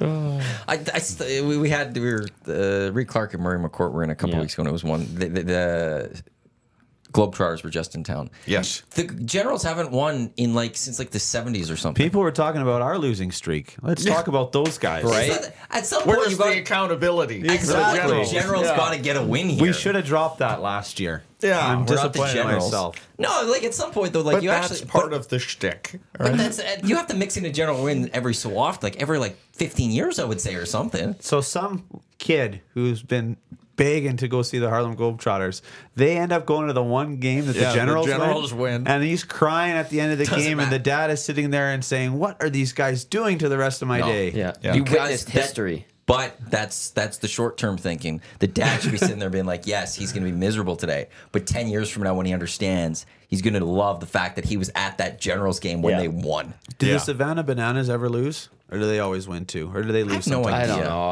I kind of don't like that shtick.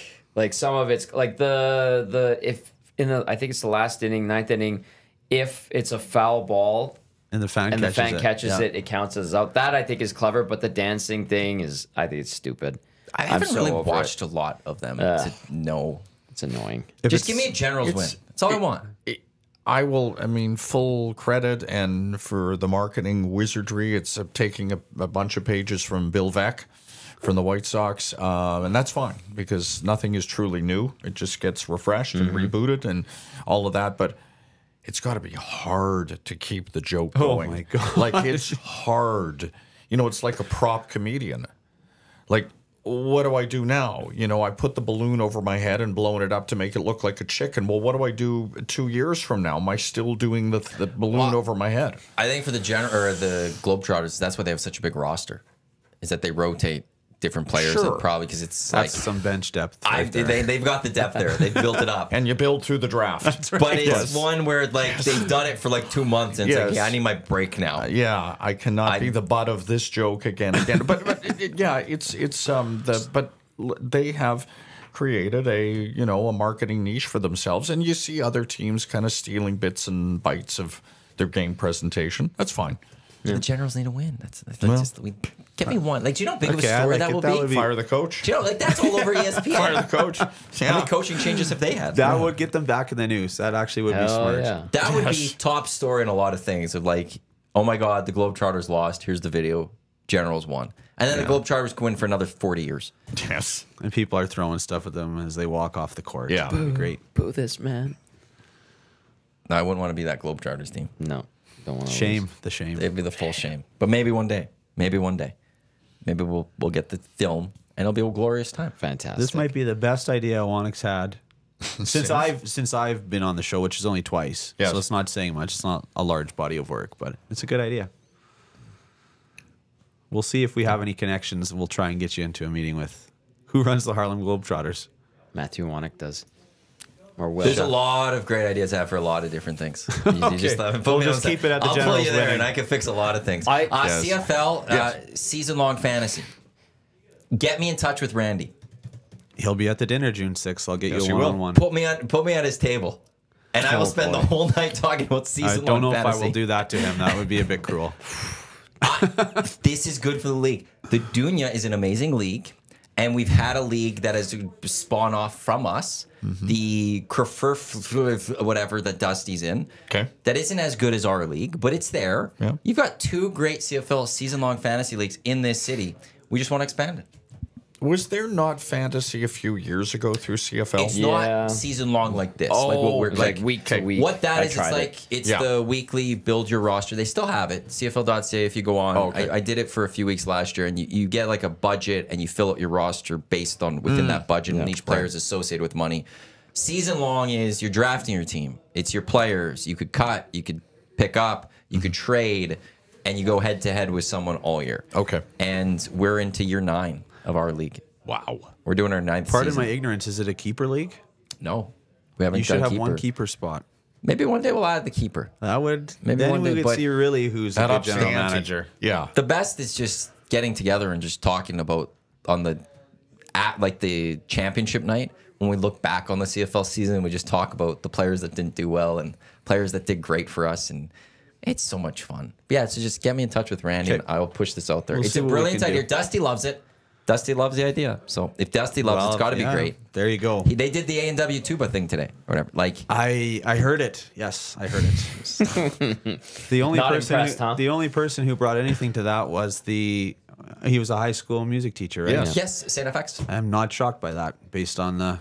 Well, actually, Eric was Somewhat in rhythm.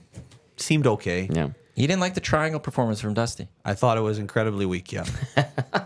What is someone who plays a triangle? An artist. Triangleist? Yeah, you would think that would be Yes. what it is. He should put that on his X bio. He hit it well, I think, in rhythm, in the right moments. I would feel. The first goal was poor from him. A little Okay. bit better. He needs more reps. So we'll get film session later today. We'll put that up and with him, and we'll point. Dahmer Yes. says you were wrong here. You did poor here. I love be better. I love this love-hate relationship.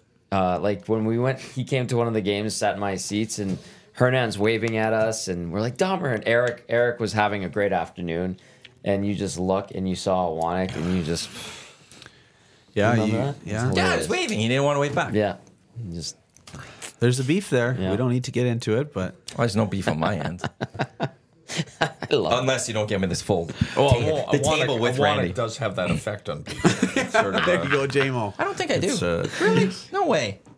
It's shocking. Well, I haven't pissed a lot of people off here yet. If we could pull Yet up the is the old key word. inbox.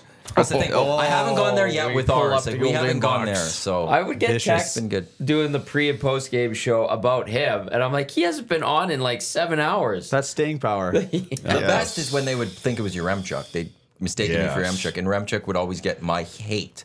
Yeah, And I was that's like, not fair perfect. to him. No, That's great. No, he for deserves your it. Chuck. He deserved it.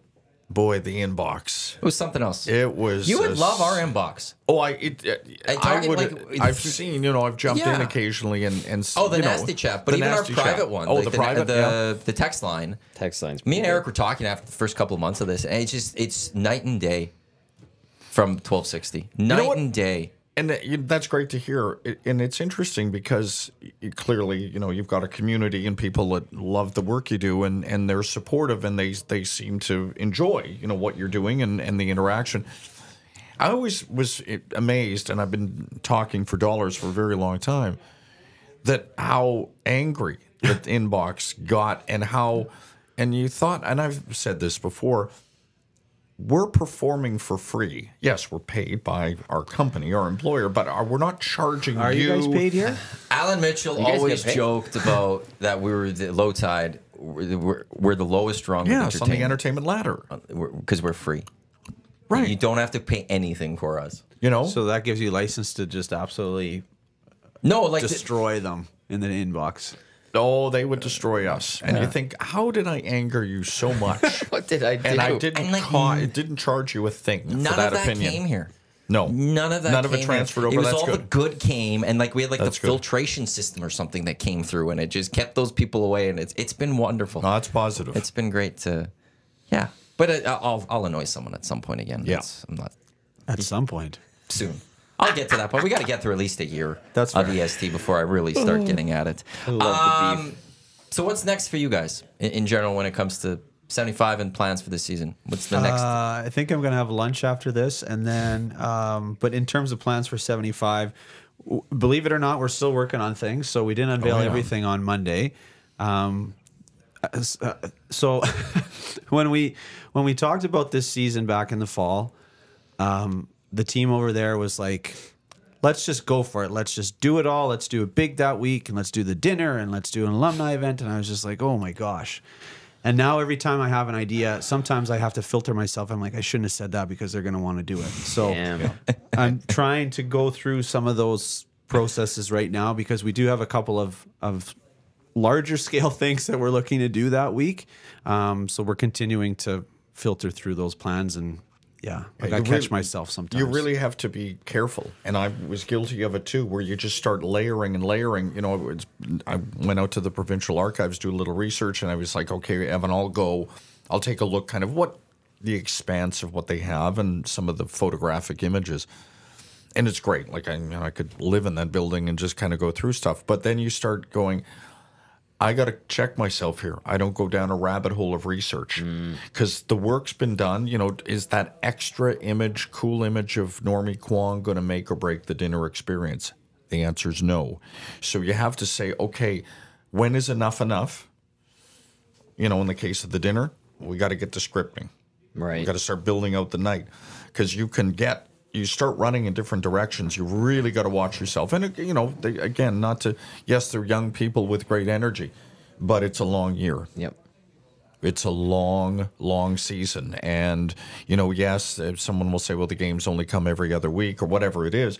Doesn't matter because when you're not playing a home game, you're getting ready to play a home game. Yeah, I'm getting flashbacks to Farewell Rexall and the opening of the new arena. That's the same thing. You guys, I could imagine that would have been a ride.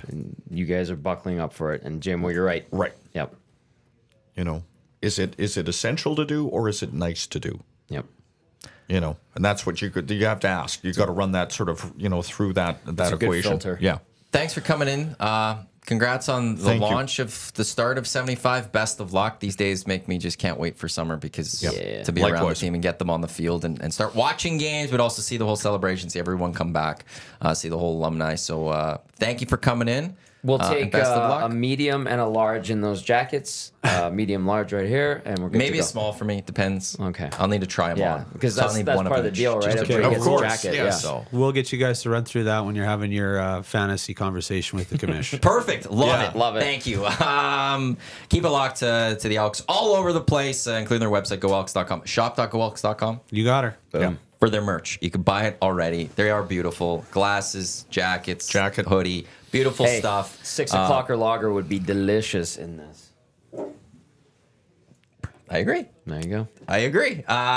He's Dave Jamieson. He's Evan Daum. Tommy Gazzola, Matt Iwanyk. Thanks for tuning in to the EST Hangout. Tommy's back at noon with the oil stream. Him and Dusty. Talk lines. Up next, though, it is the Lock Shop. Dusty, Huss. I think Pat Gregor will come by to talk Houston Open to the PGA as well. That's all coming up here on Edmonton Sports Talk on EdmontonSportsTalk.com, iHeartRadio, tune in, Edmonton Sports Talk YouTube channel, and also your next chance to qualify for the EST Flyway, the keyword coming with Dusty and Huss during the Lock Shop. Enjoy the rest of your Wednesday. We're back with the Hangout tomorrow, 9 o'clock right here on Edmonton Sports Talk. Let's go. There you go, right in front of the camera. First-time guest, long-time listener, fan of the original draft commissioner. Welcome to the EST Hangout presented by White Claw Hard Seltzer. The difference is clear. Matt Iwanyk, Tom Gazzola with here. Joining us today